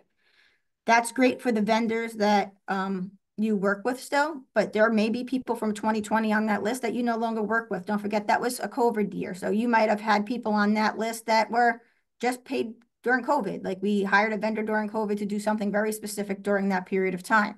So you don't really have anything to get them on, right? They don't have to provide the form, and you don't have any way of making them provide the form. So you're basically going to be paying the fine on that. So the IRS requires us to pay 24% of whatever we paid out as the fine. So whatever we paid that vendor, they assess a 24% on that payment as the fine. So this process went back and forth with the vendors, back and forth with the IRS. We're still in this process right now, unfortunately. So my third IRS audit learning tip is make sure that preparation is the key. Make sure all your documents are compiled, accurate, submitted timely to the IRS, and failure to submit them will lead to much more documents that you really do have to submit. And it takes a lot more time at this point. So now John and I decided to divide and conquer in this aspect. He handled some portions of it. I handled all the reconciliations for the payroll since I have more background in payroll than John does. I did all the reconciliations from the payroll side. The other thing I'm going to suggest to everybody is we found that we had errors in our payroll system with calculations by doing this process. So what we actually do now is we do a reconciliation of our payroll system from gross to net to make sure that those calculations are correct. Because that was part of the issue that we had here, is that we had a calculation issue. So now we move to December of 2023 and we had a new IDR. This IDR now expanded again, based on what we provided on the July 23, we are now expanding the field again. Now they requested all of our union contracts, for every union that we have, and an explanation needed to be provided for these union contracts on certain areas, what is our policy in that union for accrued vacation leave, personal leave, military leave, sick leave, and being paid to the employees. Then they wanted us to give them an explanation to how we pay the uniform and boot allowances to these employees. Are they subject to employment tax? And if not, why? How is it substantiated? And we do have some unions that the boot allowances are not paid through payroll. They're on a reimbursable basis through our accounts payable department. So that all had to be explained. So now we move to March and April of 2024. We got a new IDR submitted and an audit report received, and the penalty amount was adjusted. Thank God. So now they submitted a new IDR report giving us they wanted details of individuals who showed up on our 1099 report and on our employee file. Going through that, we realized that some people were just classified incorrectly. So they were an employee in our system and they were classified incorrectly in our system for reimbursement purposes, and their 1099 box was checked. So they got a 1099 and they also got a W-2. So that triggered an issue. We then had some seasonal per diem employees who were seasonal per diem employees at one point during the year. They severed their employment and became consultants or vendors or whatever it may be at some other point of the year. So that caused them to get a W-2 and a 1099. So it's important in this aspect to make sure that your vendor file is accurate. If your vendor file is not accurate, it is going to generate an extremely large amount of fines for you guys. So, and we learned that the hard way. So the revised audit report that we received with the adjusted penalty, we went from $55 million to $8 million. Still, we were not happy with the $8 million report. We then again appealed the report. So $81,000 was differences in payroll, and these were the differences that we found that there was a calculation error in our payroll system. So at that point, there's nothing we could do about that. We can't fix that error then, so we're going to fix that error now. And then we received another on our 1099, we had $7.9 million in fines for our 1099 W-9 issues in Form 4669. So that represents 24% of the amount we paid to those vendors during the course of 2020. So in June of 2024, which is the month that we're in right now, they amended our penalty amount again after we went back and forth with them regarding the 1099 file. And now we are at $81,000 in fines for payroll differences and $124,000 in fines for one vendor that's outstanding, that we do not work with any longer, that is not in compliance, that we are going to have to pay because they will not fill out the 4669 form for us, even though we're still trying. So what changes have we made here at the County of Bergen as a result of this IRS audit? Well, we have decided, well, I had decided, and then John had decided with me, that we were going to do an audit of our entire vendor file, soup to nuts, 3,000 plus employees. I sent out letters to every single one of them, making them update all of their information. Well, when I tell you that I was public enemy #1 to our vendors, I'm not kidding. These vendors were calling, cursing, yelling, screaming, carrying on, because we told them if their forms are not in by 6/30 of 2024, we're deactivating their vendors until they they comply with us. We will no longer continue on with not having the proper documentation in our system and risk these fines in the future. So we are starting to get a ton of those forms back. So we'll see by Monday how many people we have to deactivate until they comply.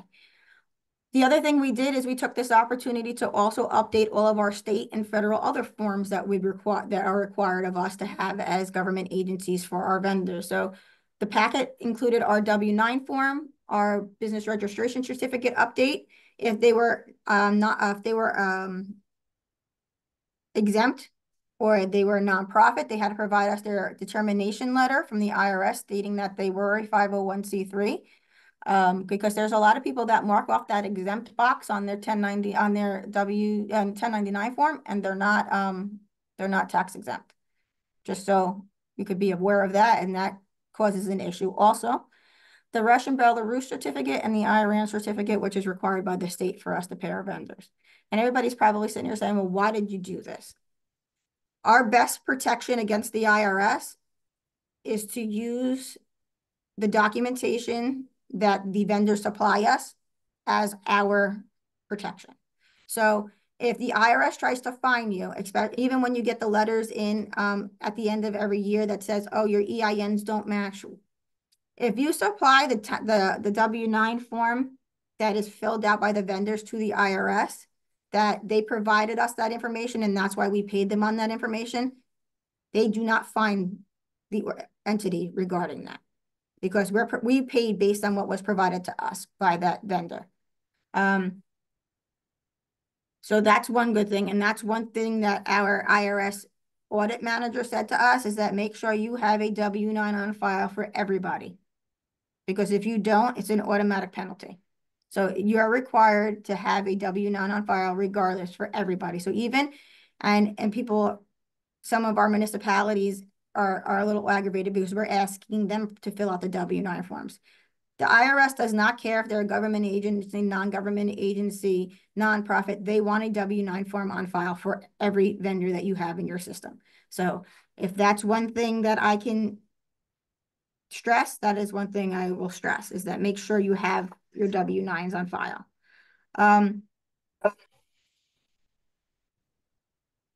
Implementing other things that we implemented was, like I said, we're doing a check now of our payroll system to ensure that the calculations are correct, so that we don't have the calculation issues with like we did. And those are kind of freak issues that happened, and that a lot of it stemmed from the elections, the increase in the elections that year, and people coming on and coming off and coming on and coming off. So that's what a lot of those stem from. We are also implementing other measures when it comes to our 1099 filings. So we're using this audit, and we're going in and we're making sure that people whose boxes should be checked for a 1099 are checked. And if they're not supposed to be checked, they're not checked, so that we're just not sending 1099s all over the place, and we're directing them to the people that are supposed to be getting them based on what they are classifying themselves on their 1099. So that is another thing that we are doing here. So in all, the audit was interesting. The audit, I don't think, ever needed to be expanded to the point that we're at had our accountants filed what we asked them to file or what they needed to file in the very beginning.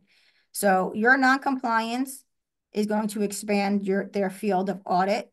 And the more you expand your field of audit, the more they're going to look for and the more that they may find. Also, our first IDR, they gave us 30 days to reply. For every IDR after that, they only gave us 2 weeks. So not only do they expand your field, but they lessen your time to submit. So there were many of times that John and I were on the phone with the agent saying, can we have an extension? And it got to the point at one point that the IRS agent was not being very nice about it. And while I do understand his frustrations, our organization is not a small organization. So, but we got everything in, and now we're just waiting for them to make a determination to whether or not the money that they're trying to find us is material enough for us to have to pay it. And then if it is, then we're just going to have to pay the fine of the 124,000 and the 81,000 and learn from our mistake and move on, which we're doing now to make sure that we have everything on file. So, is there any questions? There is a question Okay. from Susan. How do you treat LLCs for 1099 purposes based on what the vendor checks off on the form? Yeah, so we do it based on, so in our system, we use Municipal Software Inc. We don't have a classification for an LLC, although I'm trying to have our software provider change that for us. So if it's an LLC, corporation or S corp, we do not usually provide them a 1099. But if it's a partnership, we do.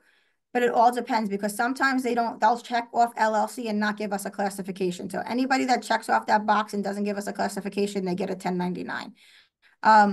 If we're not sure, we just send people 1099s. It doesn't harm us for sending the 1099s to individuals. So if you're really not sure what to do, then just send out 1099s to those individuals.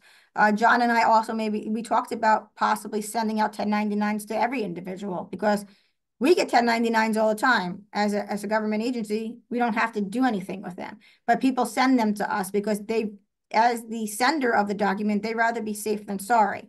So we are grappling with if we're going to, at the end of this year, send 1099s out to every single one of our vendors just to make sure we're covering all of our bases, except for our Medicare reimbursements individuals, because they just a Medicare reimbursement of employees and our employees. But everybody else, we're thinking about sending them out to, just to cover our own bases.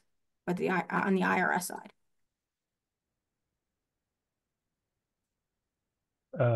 Stephanie asked the question, how frequently do you update the W-9s, yearly or once when they start doing business with us?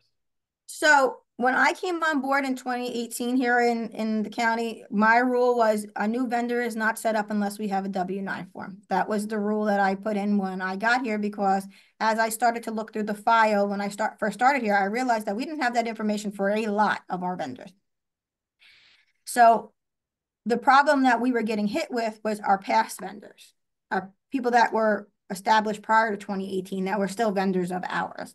So a lot of those on that list were those individuals, not the newer individuals. So we right now had, like I said, we did the 3,000 mail out to all of our vendors this year.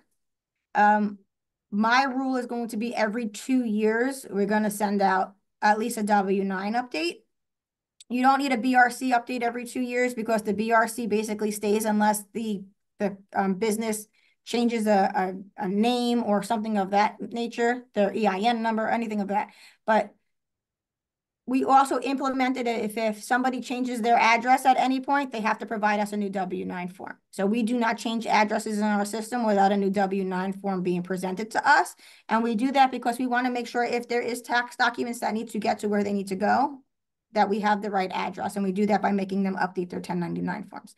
So at least usually we're going to do them every 2 years now. That's going to be our new policy, every 2 years to send out a 1099 update request to our vendors, just to make sure they're always on file. Although the IRS agent said to us that as long as we have one on file, it doesn't matter how old it is, that it's acceptable. I just don't agree with that because you can have an old one on file that has incorrect information on it that needs to be updated. So our rule of thumb is going to be every 2 years, get a new form from them. There was also a comment from someone. They said, if in doubt, send it out. Yep, I agree 100% with that. I also want to say that we use Scott for our arbitrage calculations also in Bergen County. Thanks, Melissa. You're welcome. So We Melissa, did have, oh, sorry, go Bob. ahead. Go ahead, Katie. I was go ahead. just going to jump in with a poll, before we change topics here. We have our second polling question on this topic. What is the amount that the IRS expects you to withhold from a vendor if there is not a W-9 on file? And I'll leave it open, then share the results. So while we're waiting, Melissa, my firm does deals with a number of IRS audits and also penalty abatement. I agree with you. I mean, it's a tedious, time-consuming process, requires a lot of patience and diligence to try and get through it. And it can take an extensive period of time. And as you mentioned also, just because you have a first refusal for an abatement doesn't mean you have to stop at that point. As long as you have specific reasons or rationalizations, you can continue to try to get that penalty abated or lessened. Probably one of the best other ways that we've had with getting a successful abatement of a penalty is with a client that doesn't have a lot of instances of non-compliance. If you only have, the odd instance of non-compliance, the IRS is more willing to work with you. Correct. They are. And I mean, they get annoyed when you keep on going back to them and say, can I have an extension? Can I have an extension? Or if you're telling them that you didn't know, when you do know, because it's on the IDR. That IDR is very, very detailed of what you need to send to them. So it's not like there is any guess of what they need. Or you just pick up the phone and you call your agent and they say, can you, because I did that quite a few times with him, because we kept on going back and forth with the calculations, because I said, I'm calculating it out. This is what it is. Like, and he's like, well, you got to do this. You got to go. Like, so they'll walk you through certain things, but at some point they just are going to stop being helpful if you stop being open with them to why things are not there. The other issue that you have to deal with if you do get abated a fine is where you're going to pay it from. People don't have a reserve to pay the IRS on their balance sheet, because people don't typically think that they're going to pay the IRS anything. And when you come in with a price tag of $55 million, there is nowhere to pay that fine. So you gotta be consistent and keep on going back to the IRS, because they're gonna take whatever you're gonna give them, right? So if you're gonna throw your hands up and say, fine, I'm gonna pay you $55 million, I don't want to go through this process. The IRS is gonna say, oh no, I'm not gonna say, no, please don't pay me that $55 million. So you have to keep going back and forth with them. So we went from $55 million to a little over $200,000 or so. So, I mean, fighting back and providing the information really does help you get your abatement down. Mhm.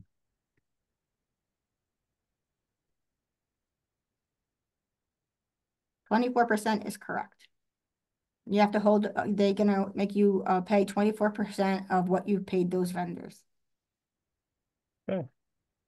I don't We see. did. Go ahead, Sorry. Katie. I was going to say, yeah, I don't see any questions either. We had a third poll I'll just put up now in case anyone has any questions. As Bud said, put them in the Q&A or chat before we move on.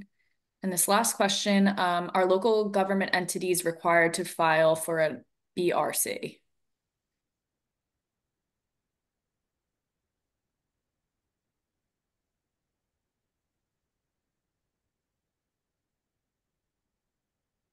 Give it another second. Make sure you get your responses in for credit.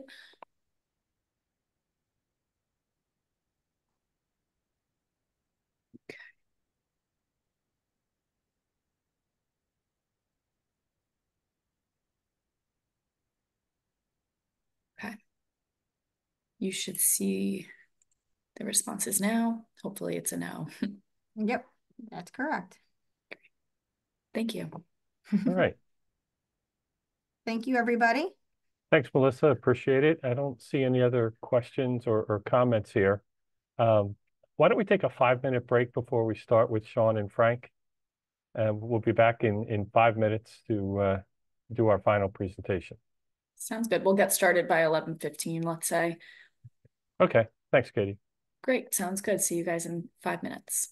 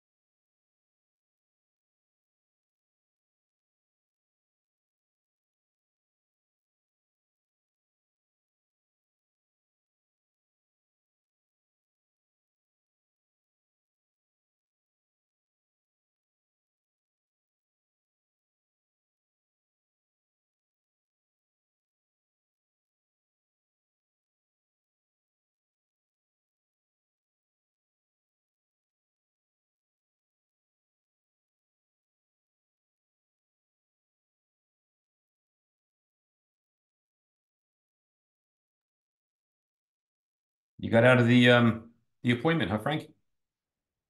You're muted. You're muted. Yep. There you go. Yeah. So I've got it at 4 o'clock tonight. Oh, good for you.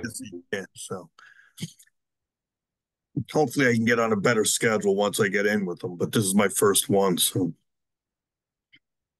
he's very busy. That's good. Well, I guess it's good for him. Pays the bills. Yeah. Exactly. Yeah. That's bad for all the patients.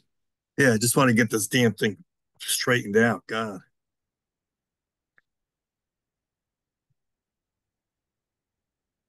Did you catch anything this morning? No, I didn't get a chance to go. I got Oh. a little late. I'm actually gonna go after this. I got a crab pot in the bay. I gotta go get them, and then I'll try to go throw a line in the water. Yeah. Listen, and with this, to jump in. You're just, the. Just so you know, we're the whole audience can see and hear us too, right? So. Okay.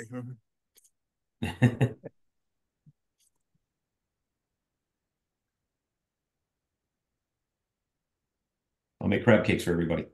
There.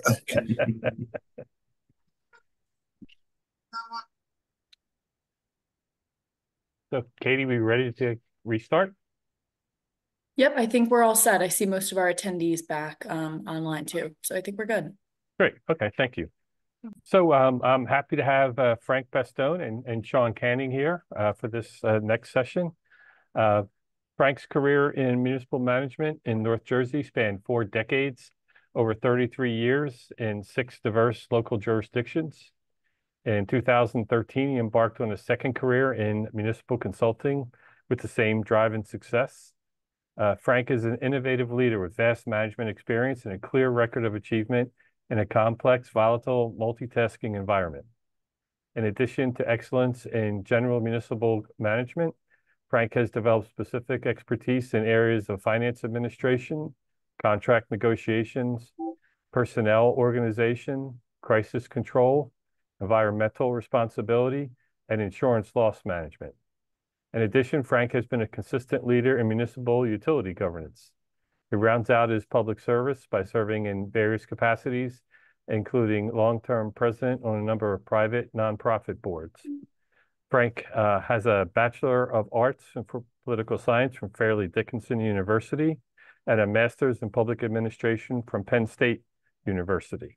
And I think Frank's best nonprofit might be the Raritan Yacht Club, Board of Governors. That's one of them.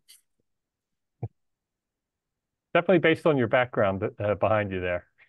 Yes. And then Sean. Sean, after having wasted the taxpayers' money for over a 31-year career, he moved into the private sector, forming the Shell Corporation with 2 partners of ill repute. He instructed purchasing as an adjunct professor at Rutgers University. After woefully preparing students for state exam, at least those who remained awake, he moved more full-time into a full-time qualified purchasing agent role with numerous towns and public organizations. Sean enjoys his downtime fishing, combing his hair, which I don't have any, attending happy hours, and generally trying to become Jeffrey Lebowski. Thanks, guys. Thank you. So thanks, bud. Thanks for inviting us, and thank you for everybody out there. I wish I could see you, but we can't. So we want to talk about something that's really relevant, and you may or may not know. It's coming on Monday, so it's certainly very timely. And that is managing the construction aspects of our daily operations and the prevailing wage. And Frank's going to start out in a second. I just want to give you an overview. Prevailing wage is going up. Department of Labor has some changes that are certainly coming, and we know they can be very aggressive. And usually in your roles, we get, what do we get? We get the one quote from your police or public works, or those are usually the two main culprits. But from any part of your organization, and we're going to deal into the prevailing wage and all the myriad of things that they keep throwing at us, especially since 2019, and just trying to manage that and our responsibilities, the state's expectations, and still trying to get our tasks done. So we're going to delve into it. Frank, I guess I'll share the screen, and then you tell me when you want me to advance. Great, thank you. Okay, excellent.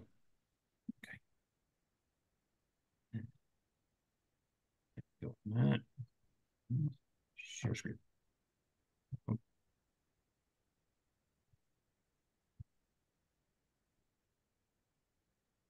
we go. Beautiful. Okay, so the first thing we're going to do is talk about what is considered public work. And listen, in our careers, we've all encountered, I know I have encountered, unique circumstances with these kind of things. Probably one of the most unique ones was when our Little League wanted to partner with the town to build a facility at the Little League field, and all of these kind of things became a problem because they felt when they were spending their money building on public property, they didn't feel that they needed to comply with anything, and it was interesting. But we all probably encounter those kinds of things somewhere along in our career. So public work basically is all encompassing construction, reconstruction, demolition, alteration, custom fabrication, or repair work, maintenance work, that is paid in whole or in part out of the funds of the public body, except for work performed under a rehab program. And that matches perfectly with my example of the Little League.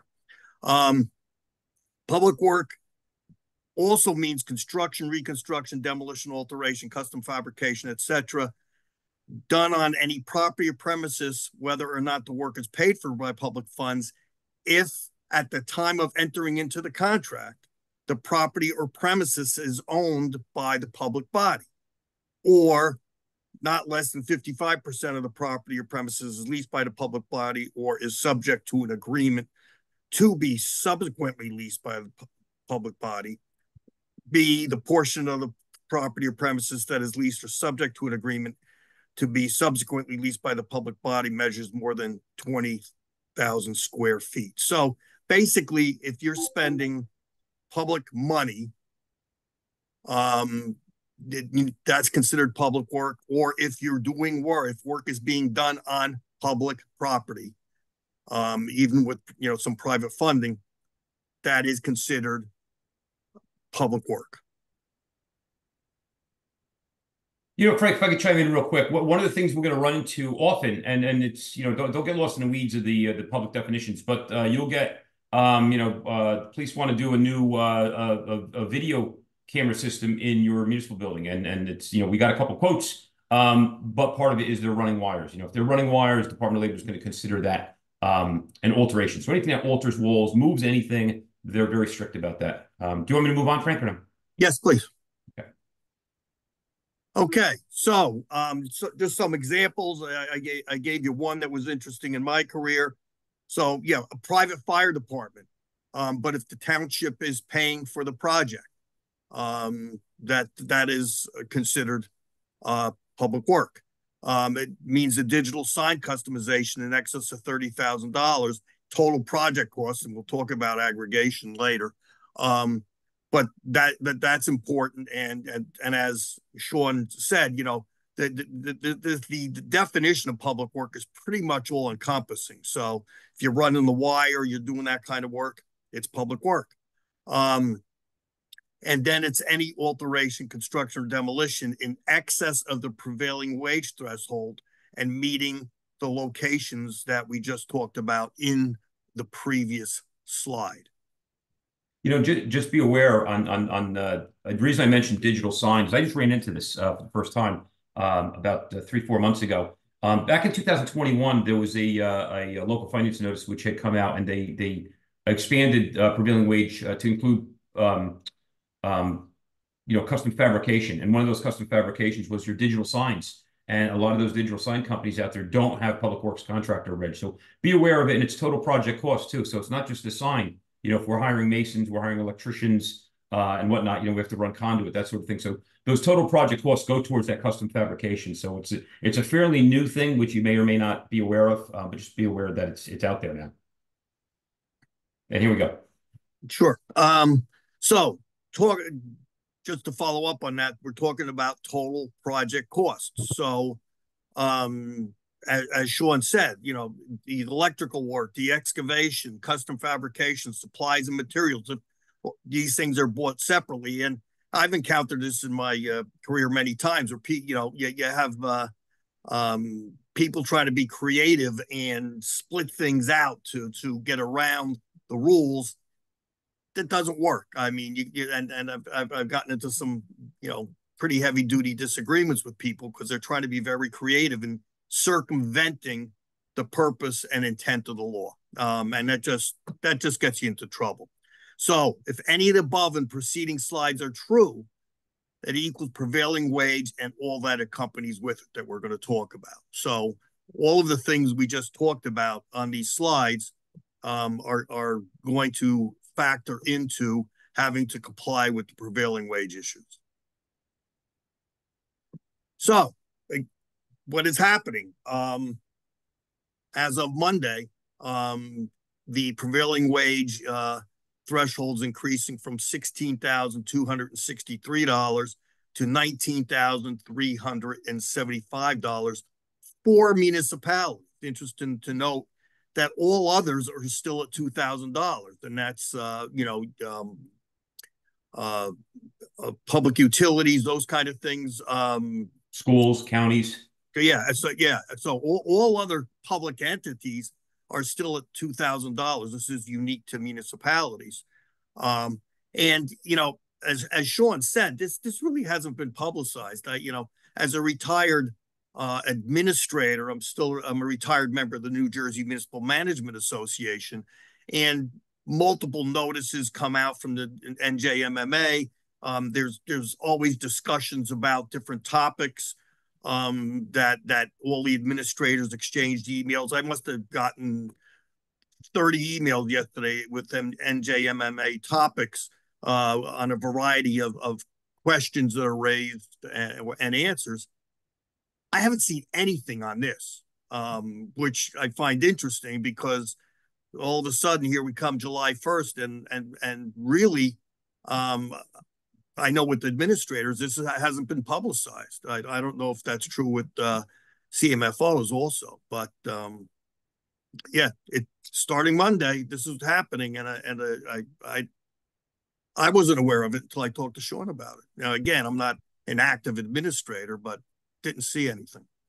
So, interesting poll question: how many people are prepared on Monday? Yeah. Yes. So what is required when we have a prevailing wage job? Okay, so get into the nitty gritty here. This is 2021.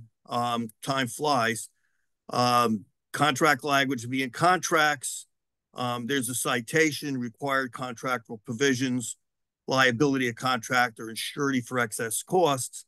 Every contract, public contract that requires this shall contain a prevailing wage provision stating the prevailing wage rate which can be paid to the workers' employees in performance of the contract, and the contract shall contain a stipulation that such workers shall be paid not less than such prevailing wage rate. So there's the requirement that the vendor pay the prevailing wage rate. Such contract shall also contain a provision that in the event that it is found that any worker employed by the contractor or any subcontractor covered by said contract has been paid a rate of wages less than the prevailing wage required to be paid by the contract, the public body may terminate the contractor or subcontractor's right to proceed with the work or such part of the work in which there has been a failure to pay the required wages and to prosecute the work to be completion or otherwise. So the contractors and their surety shall be liable for any excess costs occasioned by the public body. So there's a lot of requirements. Once it's in the contract, if the contractor has a contract that provides for this provision, if they're not in compliance, they're accountable for that. Frank, if I can chime in on this. So this has been around since 21. All my contracts with all my clients have had this, if in our bid specifications and also our construction contracts. Your QPAs really should be up on this. If they're not, it's something you really should take back and just make sure that even your routine contracts for construction, a lot of times we don't have the big packages. We have a $25,000 landscape wall or something like that. But just that contract that gets slapped on with the resolution, make sure that part of the language that they have this in with the prevailing wage or the public works contract or reg portion of your contract. So it's a fairly new law. Accompanying this as well, and we're not going to touch upon it in this slide, is it's actually an automatic rejection of bids, and not too many contractors know about it and haven't enacted on it. But part of this 2021 law was a requirement, and it's a separate form. Any bidder on a construction contract that is 10% or more lower than the next bidder has to sign this form. I have it if anybody needs to email it down the road, that they are going to pay prevailing wage. And it's not at time of bid, so it's not like a fatal flaw. So between bid and resolution award, they can submit this form. So if you have a low bidder that's 10% or more low, make sure this form gets to them and they sign it, because it's real common knowledge out there. I've seen it. I found only one vendor that was aware of it. But they actually, in the law, it says they can actually be knocked out of that first position in the bid as a rejection and then have to move to second. So this 2021 law has some teeth into it. It's not really well known and not circulated, but it's there. So just be aware of it. Okay, next slide. Yep. Okay. Hey, Okay, guys, so there was one question posed, just asking if they could get a copy of your slide presentation after. Absolutely. And be happy to. Great, thank you. Okay, so the responsibility of the CMFO, okay, same law, same citation, failure to pay prevailing wages, notice to commissioner, and protest by workers. So first, the fiscal or financial officer of any public body having public work performed under which any worker shall have been paid less than the prevailing wage shall forthwith notify the commissioner in writing of the name of the person or firm failing to pay the prevailing wages. So this is going to the Department of Labor. So the finance officer has a requirement. Should they learn of a violation, they have to notify in writing and write to the Department of Labor notifying the commissioner of the violation. So if we find out the contractor is not paying prevailing wage, the CFO has to report it to the Department of Labor. One interesting fact here is you do not have a responsibility, you do not have an obligation to check every certified payroll that comes in, but if you're made aware, this is the responsibility. So you don't have to pretty much audit the certified payroll that comes in, but if you're made aware of a violation, it's your responsibility to notify Department of Labor. I find this interesting because I remember one of my first jobs in the beginning of my career, I worked for Morris County Community Development, administering federal grants to municipalities. And one of my jobs was to actually go out on the federal jobs. One of my jobs was actually to go out and interview employees, do a spot check on a job and interview employees to ensure that they were being paid prevailing wage. Frank, are there specific penalties associated with noncompliance? I could jump in on that. Frank. Yeah, the Department of Labor is on this, and also if they don't have a public works contractor, but I think they can levy up to $2,500 a day to the vendor. They won't fine towns. It's more embarrassing for the towns, but the administrative fine, from what I've seen in researching their FAQs on their website, was upwards of $2,500 per day for violation. So it's a great question, Bud, because what do we get with a lot of towns? It's like, we're going to use Frank and Sean because they've been here forever. They're good people. I know them, so they just do the work. Well, I got to tell you, I don't know if I want a friend of mine sticking it to me with $2,500 a day. So that's one of the pitfalls of those. We all like our local vendors, but they got to comply. So it's a serious fine. Thank you. Yeah, and in addition to the fine, all of the caveats in the previous slides of losing the contract or your surety having to make up any cost to the municipality. There's a lot of teeth to this. Okay, responsibility of the QPA. Again, same statute. Prohibition against award of contract for non-compliant contractors and definition of interest presumption. The public body awarding any contract for public work shall first ascertain from the commissioner the list of names of contractors or subcontractors who have failed to pay prevailing wage as determined in section 13 of the act, and no contract shall be awarded to such contractor or subcontractor or any firm, corporation, or partnership in which such contractor or subcontractor has an interest until 3 years have elapsed from the date of listing as determined in section 13 of the act. So basically, again, another penalty is that you are disbarred. You can be disbarred for violating, the contractor can be disbarred for violating the provision of the prevailing wage. And there is a list, and you can see the tabs here of they provide a list of debarred contractors and authorized contractors. Yeah, I'm going to jump on those, Frank. So after every bid I do, if it's construction, you know what? You got to run the company and you got to run the principal, the name. So those ownership documents become very important. I'll give you a, this should take us right to it. And there it is. This is the debarment list. So that link, like I said, your QPA should be doing this after your construction contracts. You know, when I work with the engineers, when they want to do the bids, that's fine. I just ask for the low 3 bids and then just get all their ownerships, get their names. And again, this is the debarred list. And, you know, all these people that are on here, they are debarred. So if they pop up on here, you know, they can't get the job. They are, they're forbidden on that one. And the other link is, you know, this is actually, I find, as useful as the debarred one. And this is the authorized contractors. So this is actually pretty good, where we'll get a declared subcontractor. They have to have the public works contractor, especially if it's one of the prime the subs, whether it's electrical, heating, steel work, you know, plumbing, whatever. So they'll give the name, and it's quick and easy to run and make sure, okay, this is the ones, they are indeed registered. So that's good. You know, this goes back to where mainly I'll use this when I'm getting quotes. You know, we want you know, wires run, some sort of construction. I'm getting quotes from Public Works. One of the first places I go to is I go right here. They're not on there. We can't use them. So you know, we'll delve into that. Oh, we got a question, I think. Yep. Yeah. So I'm going to give this to you in the PDF printout, but let's go back here real quick. If you go to,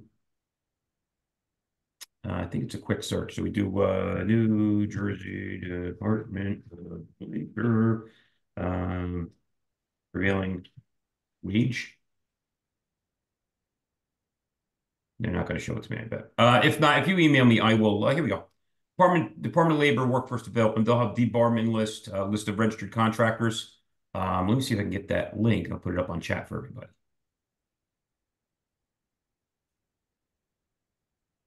Okay, that should, if you copy that link, that should help you out.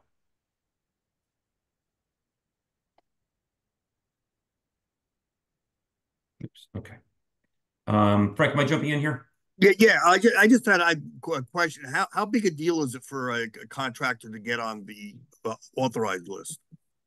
You know, it's kind of it's a little bit of a pain. Okay, so a little bit of a background, and since it's New Jersey, it's politically intertwined. Imagine that.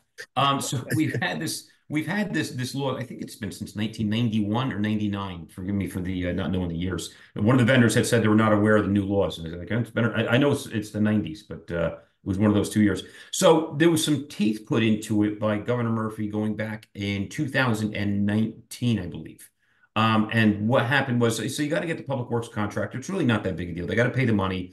They have to send in paperwork to Department of Labor. And for the most part, it takes a couple of weeks and they're able to get it. The teeth of the matter, and this has really gone to the detriment of public work in the state of New Jersey, is there is a requirement to have an apprenticeship program. So that apprenticeship program, if you are a small firm, it leans it towards the big firms. Why did this come into effect? It was kind of a payback to the unions for the support in the election. That was the story back then. So if you don't have an apprenticeship program, I believe the last number I had heard bantied about was $10,000 you have to pay for basically towards an apprenticeship program. That goes to wherever it goes to at the Department of Labor. So that is one of the sticking points about small vendors getting public works contractor registration because it's so costly. And if they're not getting public work, why spend that money? It's already tight with them. So it's really become a problem. And I kind of predicted back in 19 when this came out that we were going to really wash out a lot of the small vendors in the market, and you're going to see increases in prices. And that was before inflation. And and that's exactly what's happened. A lot of the small folks have really been kind of washed out. I'll give you an example. Up in one of my clients up in Sussex County, we're trying to get a roof, public works roof put on, and it's really, really tough to find roofers with the public works contractor reg. So we're really trying to pull down to Little Falls in Bergen County and get contractors up there. So it's an issue. Okay. So I'll jump in here a little bit. Frank, just give me a flag when we get back to you. I think it's slide 18, please. Yep.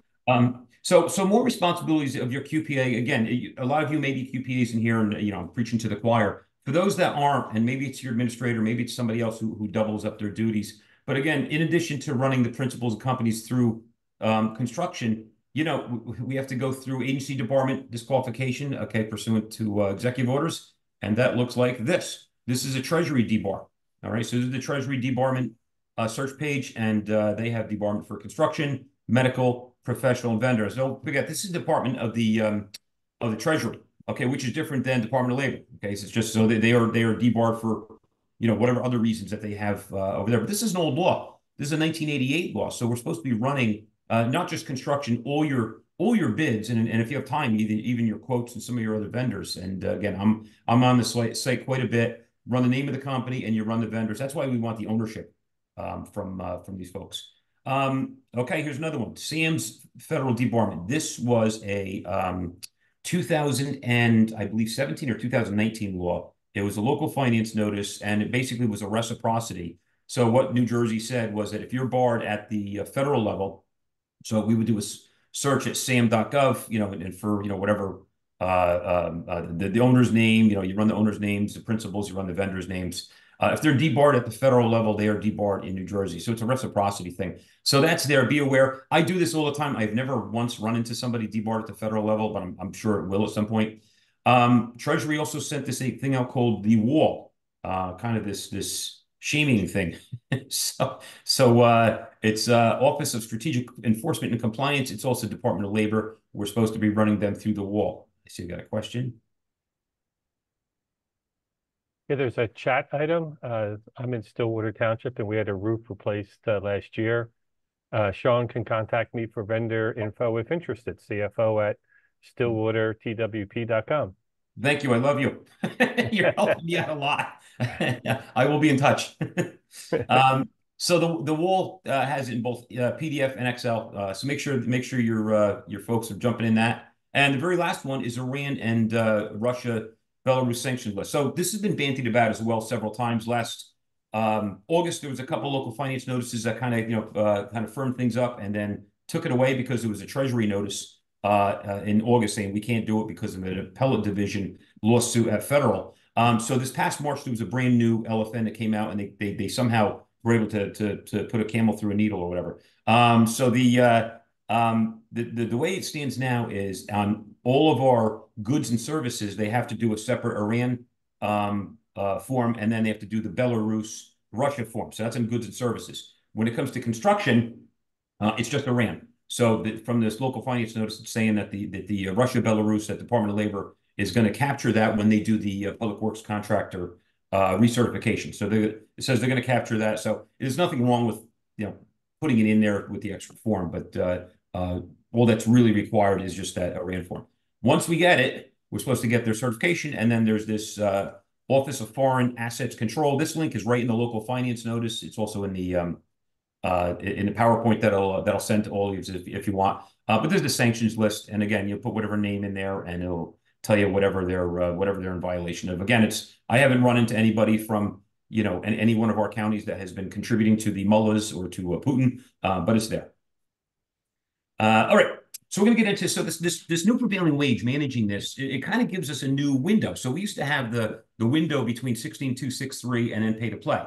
So you could conceivably have a public work and all the things that are associated with that, but we don't have to do the pay to play resolution. So now we've kind of created a different window gap here. So we have the pay to play window from $17,500.01. Okay, remember, pay to play is over 17.5 to 19.9. So the way they're written a little bit is once you hit 19,375, prevailing wage kicks in.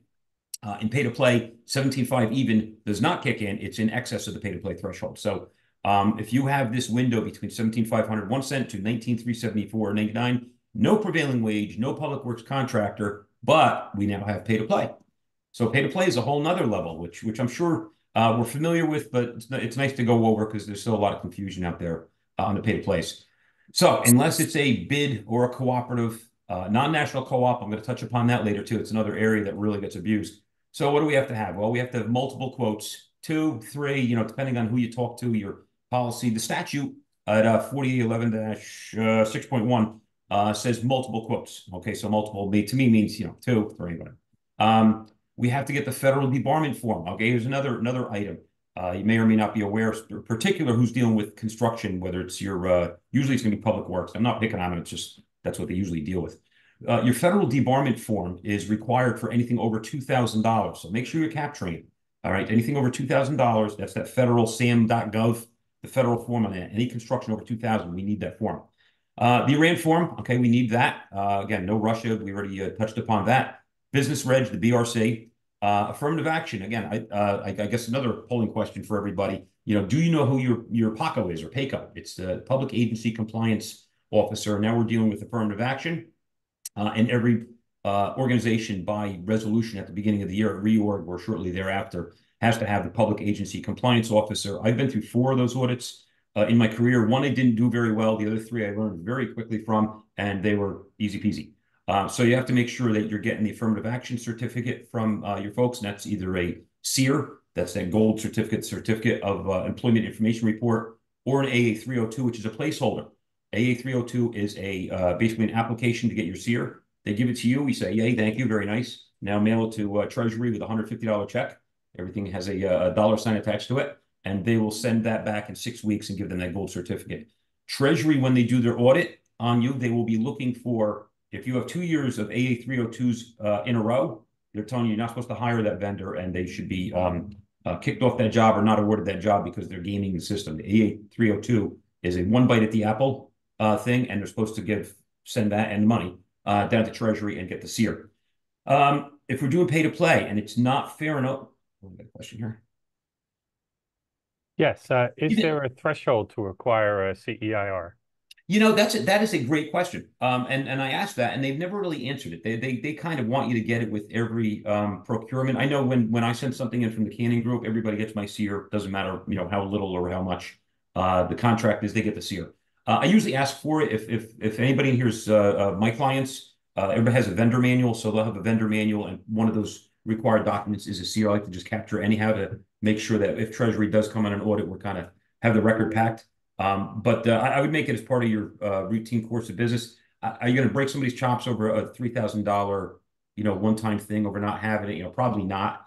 But definitely over 17.5. I think over 17.5 is a definite. I try to capture it below that as well.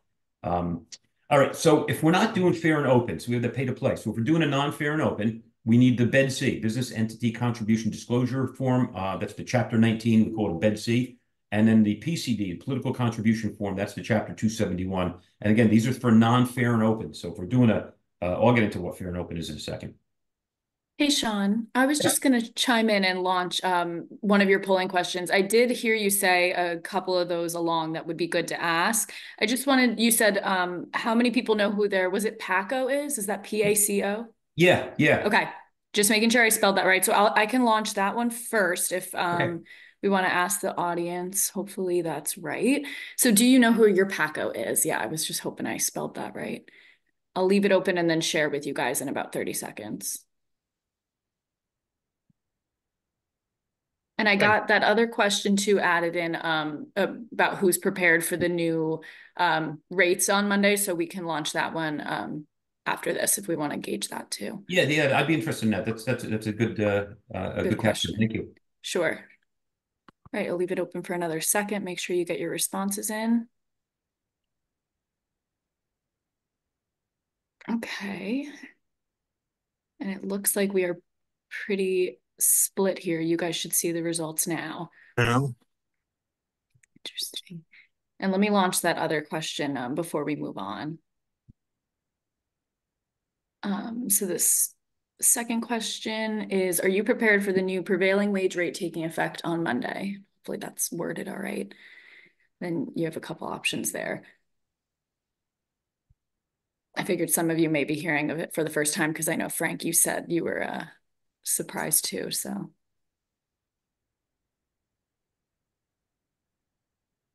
All right, I'll give it another second and then share.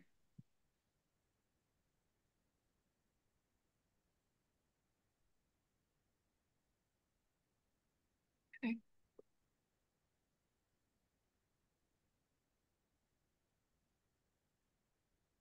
Okay, another bit of a divide. You guys should see the responses now. there you go. Interesting. Thank you, guys. Oh, no, thank you. I'm glad you captured them. Yep. Okay, so do I get into this? I hope so. I just want to touch upon fair and open real quick. I don't know if I belabored the point enough. So what's fair and open? Fair and open is anything that, think advertisement, cooperative satisfy this, bid satisfy this, competitive contract satisfy this. If we're doing quotes though, what's a fair and open? Well, we called 3 people. That's not fair and open. So fair and open is anything up on your website for a minimum of 10 days, in the newspaper for 10 days. We do an advertisement, 10 days minimum. That's fair and open. Non-fair and open, or if you look in the law, there really is no term called non-fair and open. Mark Pfeiffer says they invented it back in the day to try to discourage towns from doing it. It's actually required disclosure is the term that's in the law. So required disclosure or non-fair and open is we're calling 2 people, 3 people, multiples. In the case of professionals, we don't have to call multiples because they're exempt from the local public contract law. So if we're calling an attorney, auditor, what have you, engineers, we can just get a non-fair and open quote from, whoever. So that's the differentiation between that when it comes to pay to play. Last year's 2023-14 local finance notice, another one that kind of changed things significantly for the pay to play in the state of New Jersey. So, there was 2 real big things that I took out of it from our purchasing standpoint. One was it lowered the contribution level from $300 to $200, but it also gave a lot more power to your QPA. So it specifically authorizes that your QPA, they have the authorization to approve window contracts. So what's a window contract? Windows from 17.5 to your bid threshold. So currently the bid threshold, the upper limit is $44,000. That'll be going up again next June, just an FYI. They change it every 5 years. Next June, I would expect it to be coming back out. So the new LFN allows the QPA, as long as we follow the law on this, so either we do a fair and open 10 days, or we do a non-fair and open, we get the Bed C and the PCD back, then the QPA can approve the requisition. I wrote right then and there, that's not entirely true. If not, it's 10 days after receiving the disclosures. Then we can approve the requisition.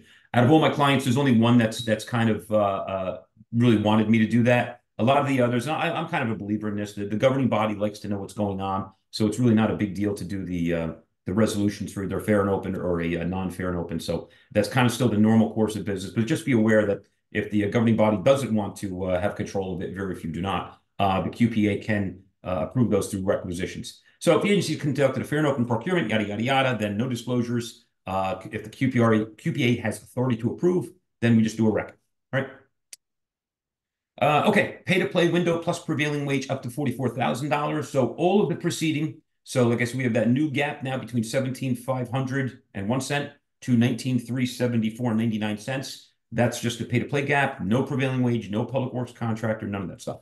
We get now from $19,375 up to $44,000, all of the proceedings, so your public works contractor registration, they must have. And I do seminars all the time for the clients that I serve, and even those that I don't serve.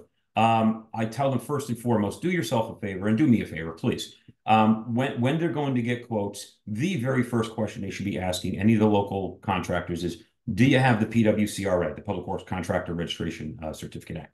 And if the answer is no, move on, because you're just wasting their time. You're wasting my time. And you probably get the sob stories just like I do. Well, Frank's a great guy. He's been doing work Yes, I love them too. However, we can't give you the job.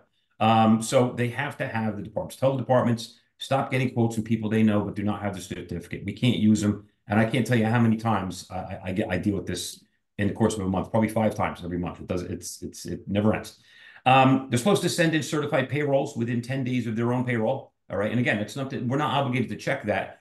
Frank gave some of his stories when he was administrator, and one of that came to mind with me. One of the towns I was admin in, we were doing a public playground, and we had hired union carpenters. It was a build your own. We had the material, we did bids, the whole bit.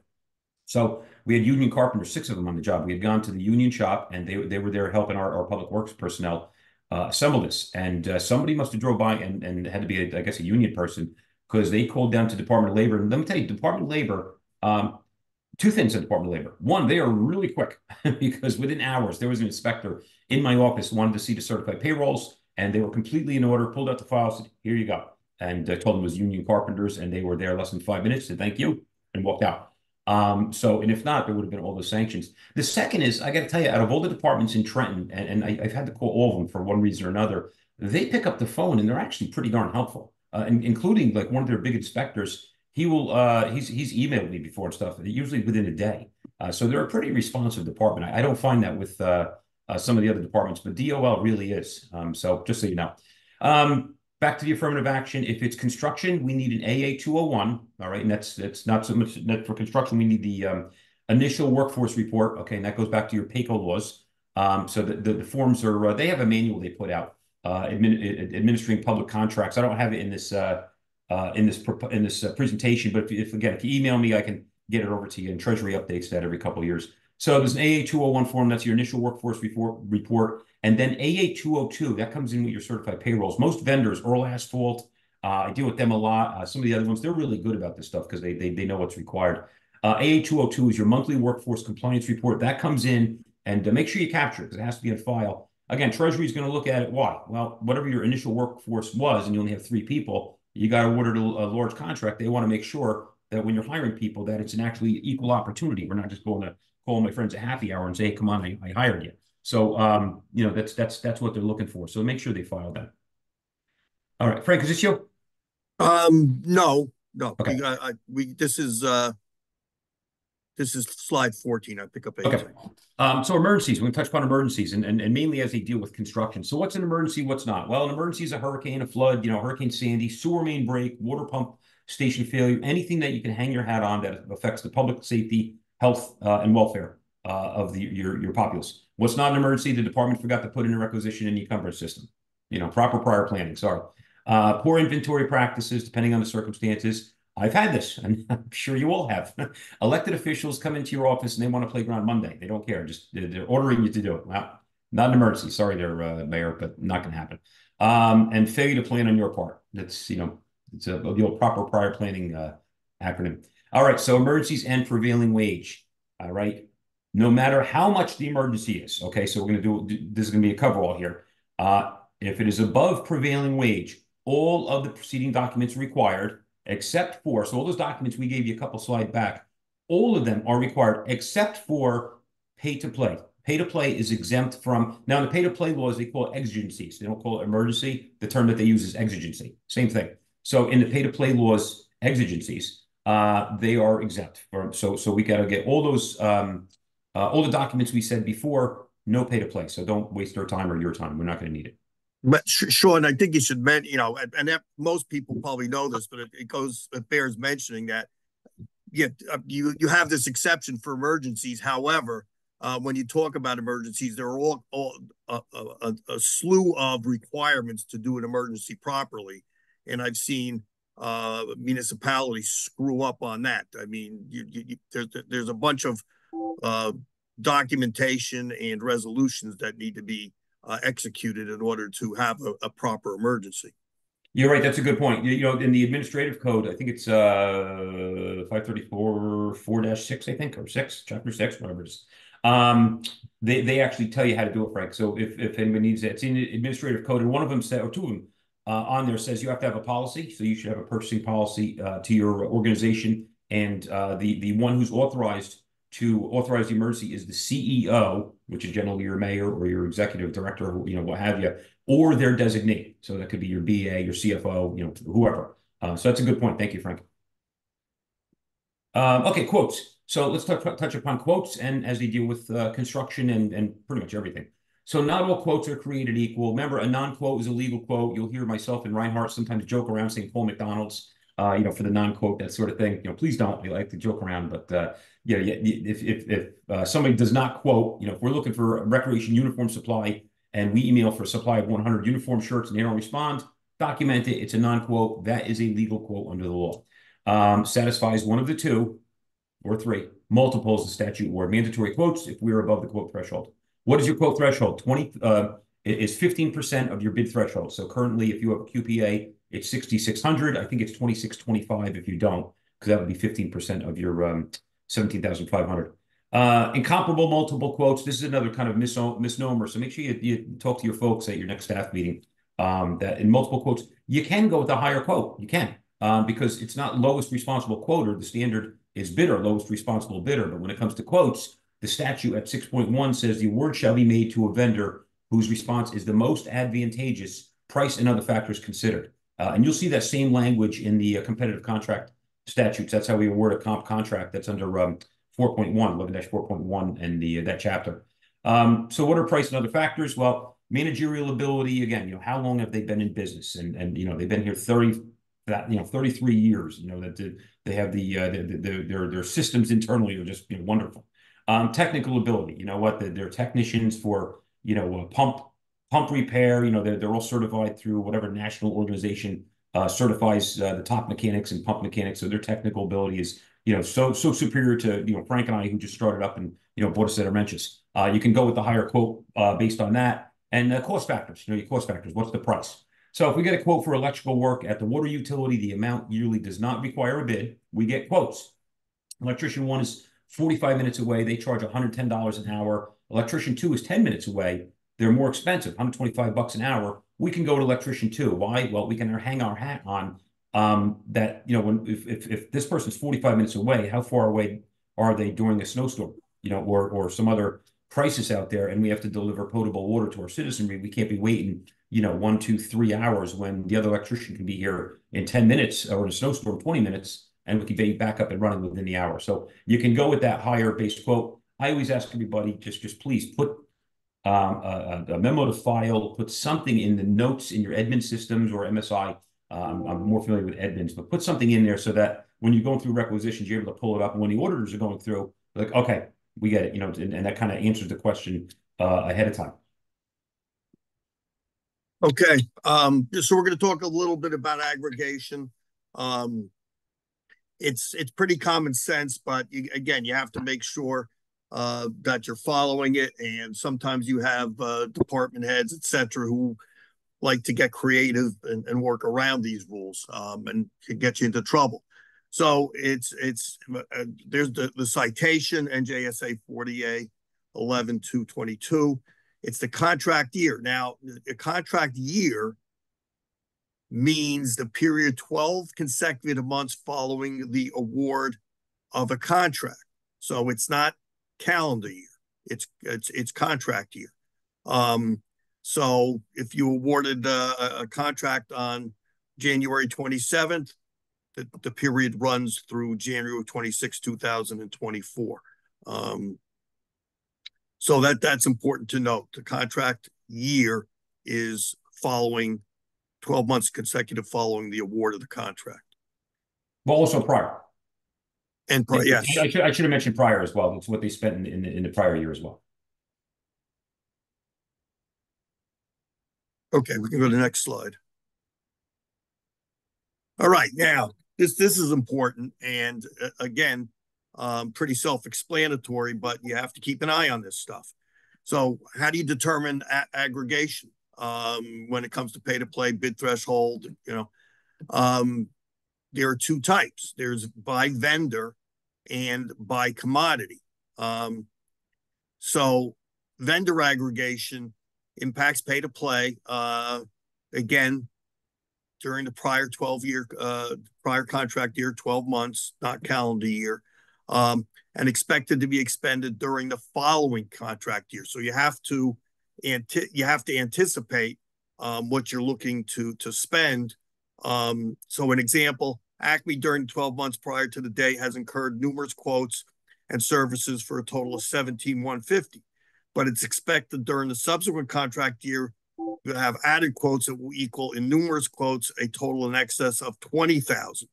They will need to pay to play resolution depending on how we procure. More on this later. And the other thing you have to note is that maybe you're not anticipating going over the threshold, but something happens during the year that triggers you going over the threshold. You then, at that point, have to comply. The vendor aggregation is pretty easy. I mean, if you know, in your computer system, if you just you know, you look at a vendor and you look for totals, that's pretty easy to ascertain.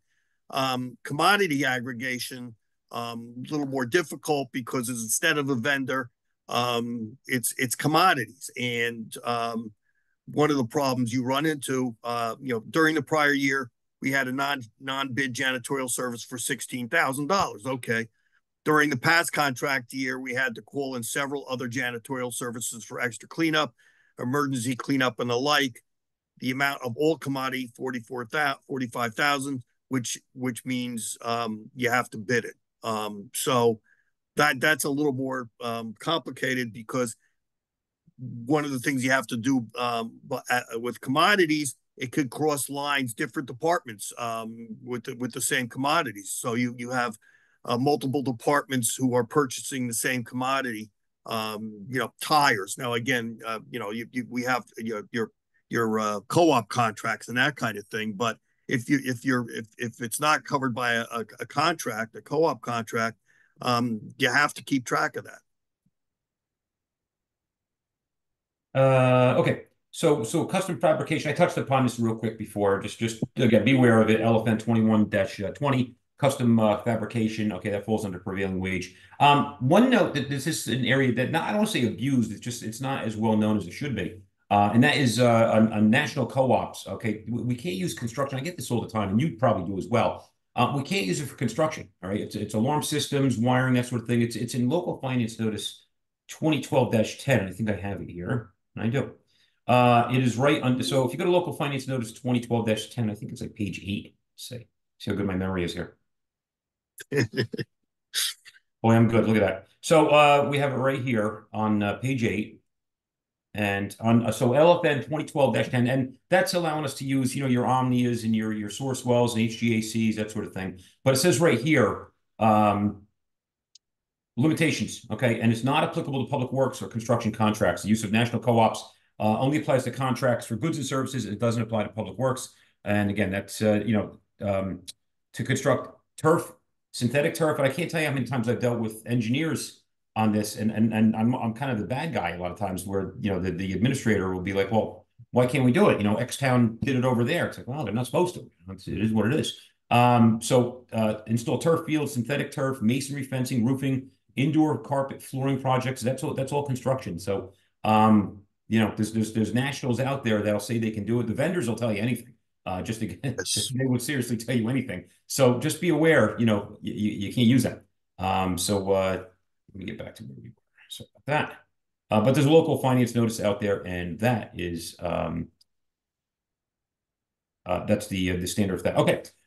There's a brand new law. It's not a new law. It's brand new as of last August. And again, this is probably a shocker to you. And I have to tell you, I don't think the towns that I'm in we're ready for this. It's a New Jersey wage hub.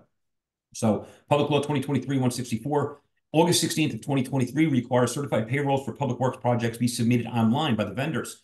The law takes effect August 16th, 2024, 365 days after the enactment. The online database is available and can be accessed from this webpage. So this is out there as well. And this is the New Jersey wage hub. So in order to get going on this, I'm surprised. There's been some training from the Department of Labor. I have gone through it already. There's telling you right there, Department of Labor. That's about the only notice I've seen. So New Jersey Wage Hub is out here, and each one of your organizations are going to have basically not the administrator, but whoever logs everybody in is the administrator for that site. I'm not the administrator for the towns I work in because I'm an outside contractor, so I can't set this up. As CFOs, this very likely may get dumped to you or the QPA or the administrator. So it's probably going to be one of the three in your organization. Be aware of it. And you know, so what it's doing, basically asking you to is once you get that name, and I have the how to use New Jersey Wage Hub if anybody needs it. You know, I'll be happy to share it with you. But what's gonna happen? Excuse me. There we go.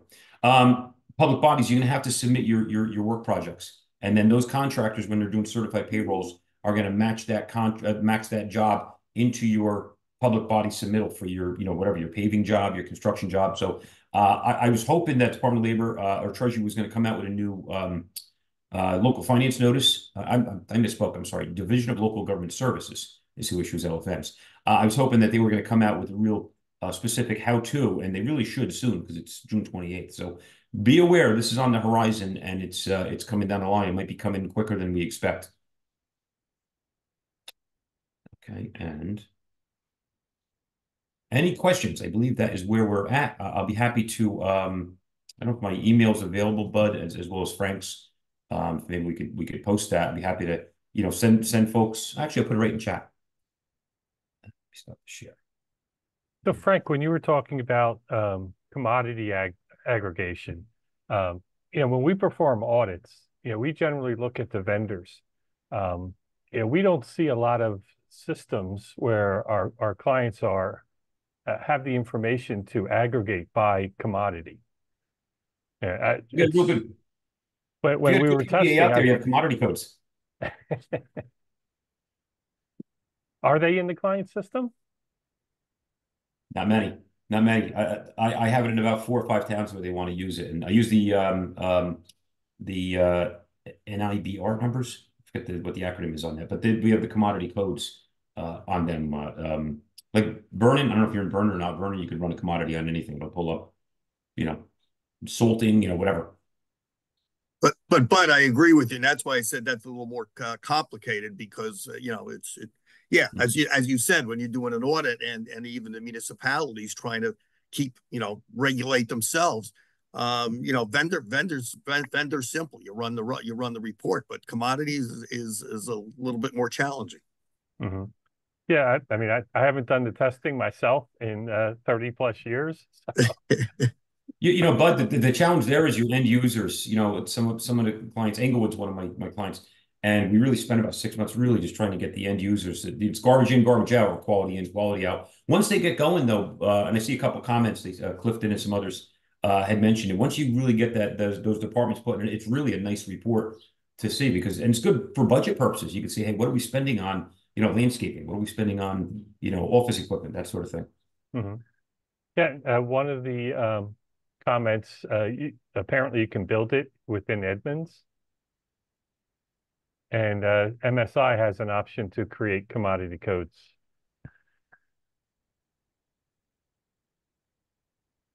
So that's our presentation. We'll take any questions, I guess, right? Mm-hmm.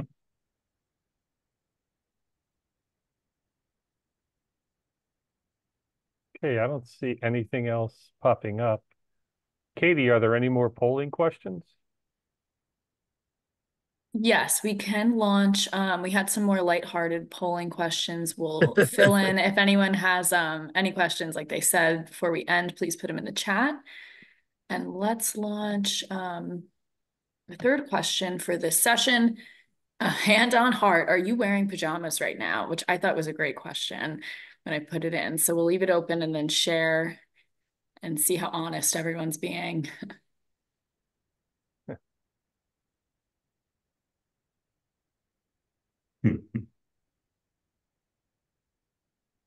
Right. You might have had an answer, I wish, too. Yeah.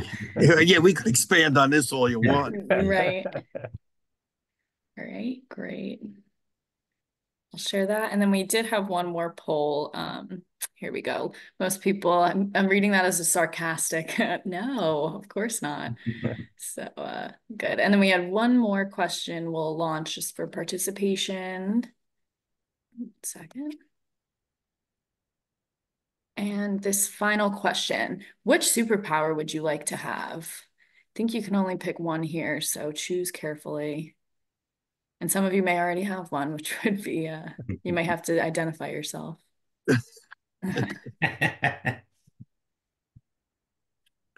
Someone else wanted the I wish for the prior question also.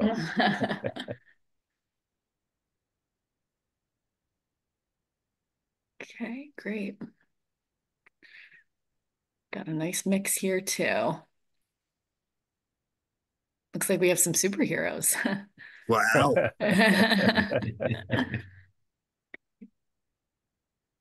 Great, thank you guys. Okay. I don't see any more questions or comments coming up, so I think that's about it. Thanks, Frank and Sean. As Thanks for always, you inviting us. guys It's always a pleasure. Yeah, you guys are always very informative, very interesting too. Thank you. Thank you so much for the opportunity. It was great. Thank you. Thank you. Katie? Thanks, Frank. Nice job. Thanks, guys. Katie, do you have anything Katie, to wrap up? Thanks. Yes, just before we close out, I just want to remind everyone we will share the recording from today, the presentations, as long as our presenters are comfortable, which I think they all are, and contact information. I know Sean and Frank seemed willing to have you guys contact them directly, so we'll make sure everyone's all right with that. And in the follow-up email, we'll send you guys all the presentation materials.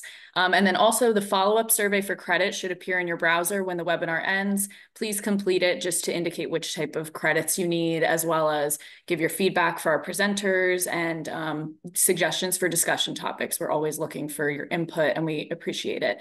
And I think that's it. Just thank you everyone for being here, and to our presenters and Bud, as always, thank you. Thank you, Katie. Excellent job. Great. Thanks. And thanks everyone who posed questions or comments, and thanks especially Elka for participating. Really appreciate it. Thanks, Bud. Thanks, everyone. Have a great afternoon. Thanks. Take care. Bye-bye.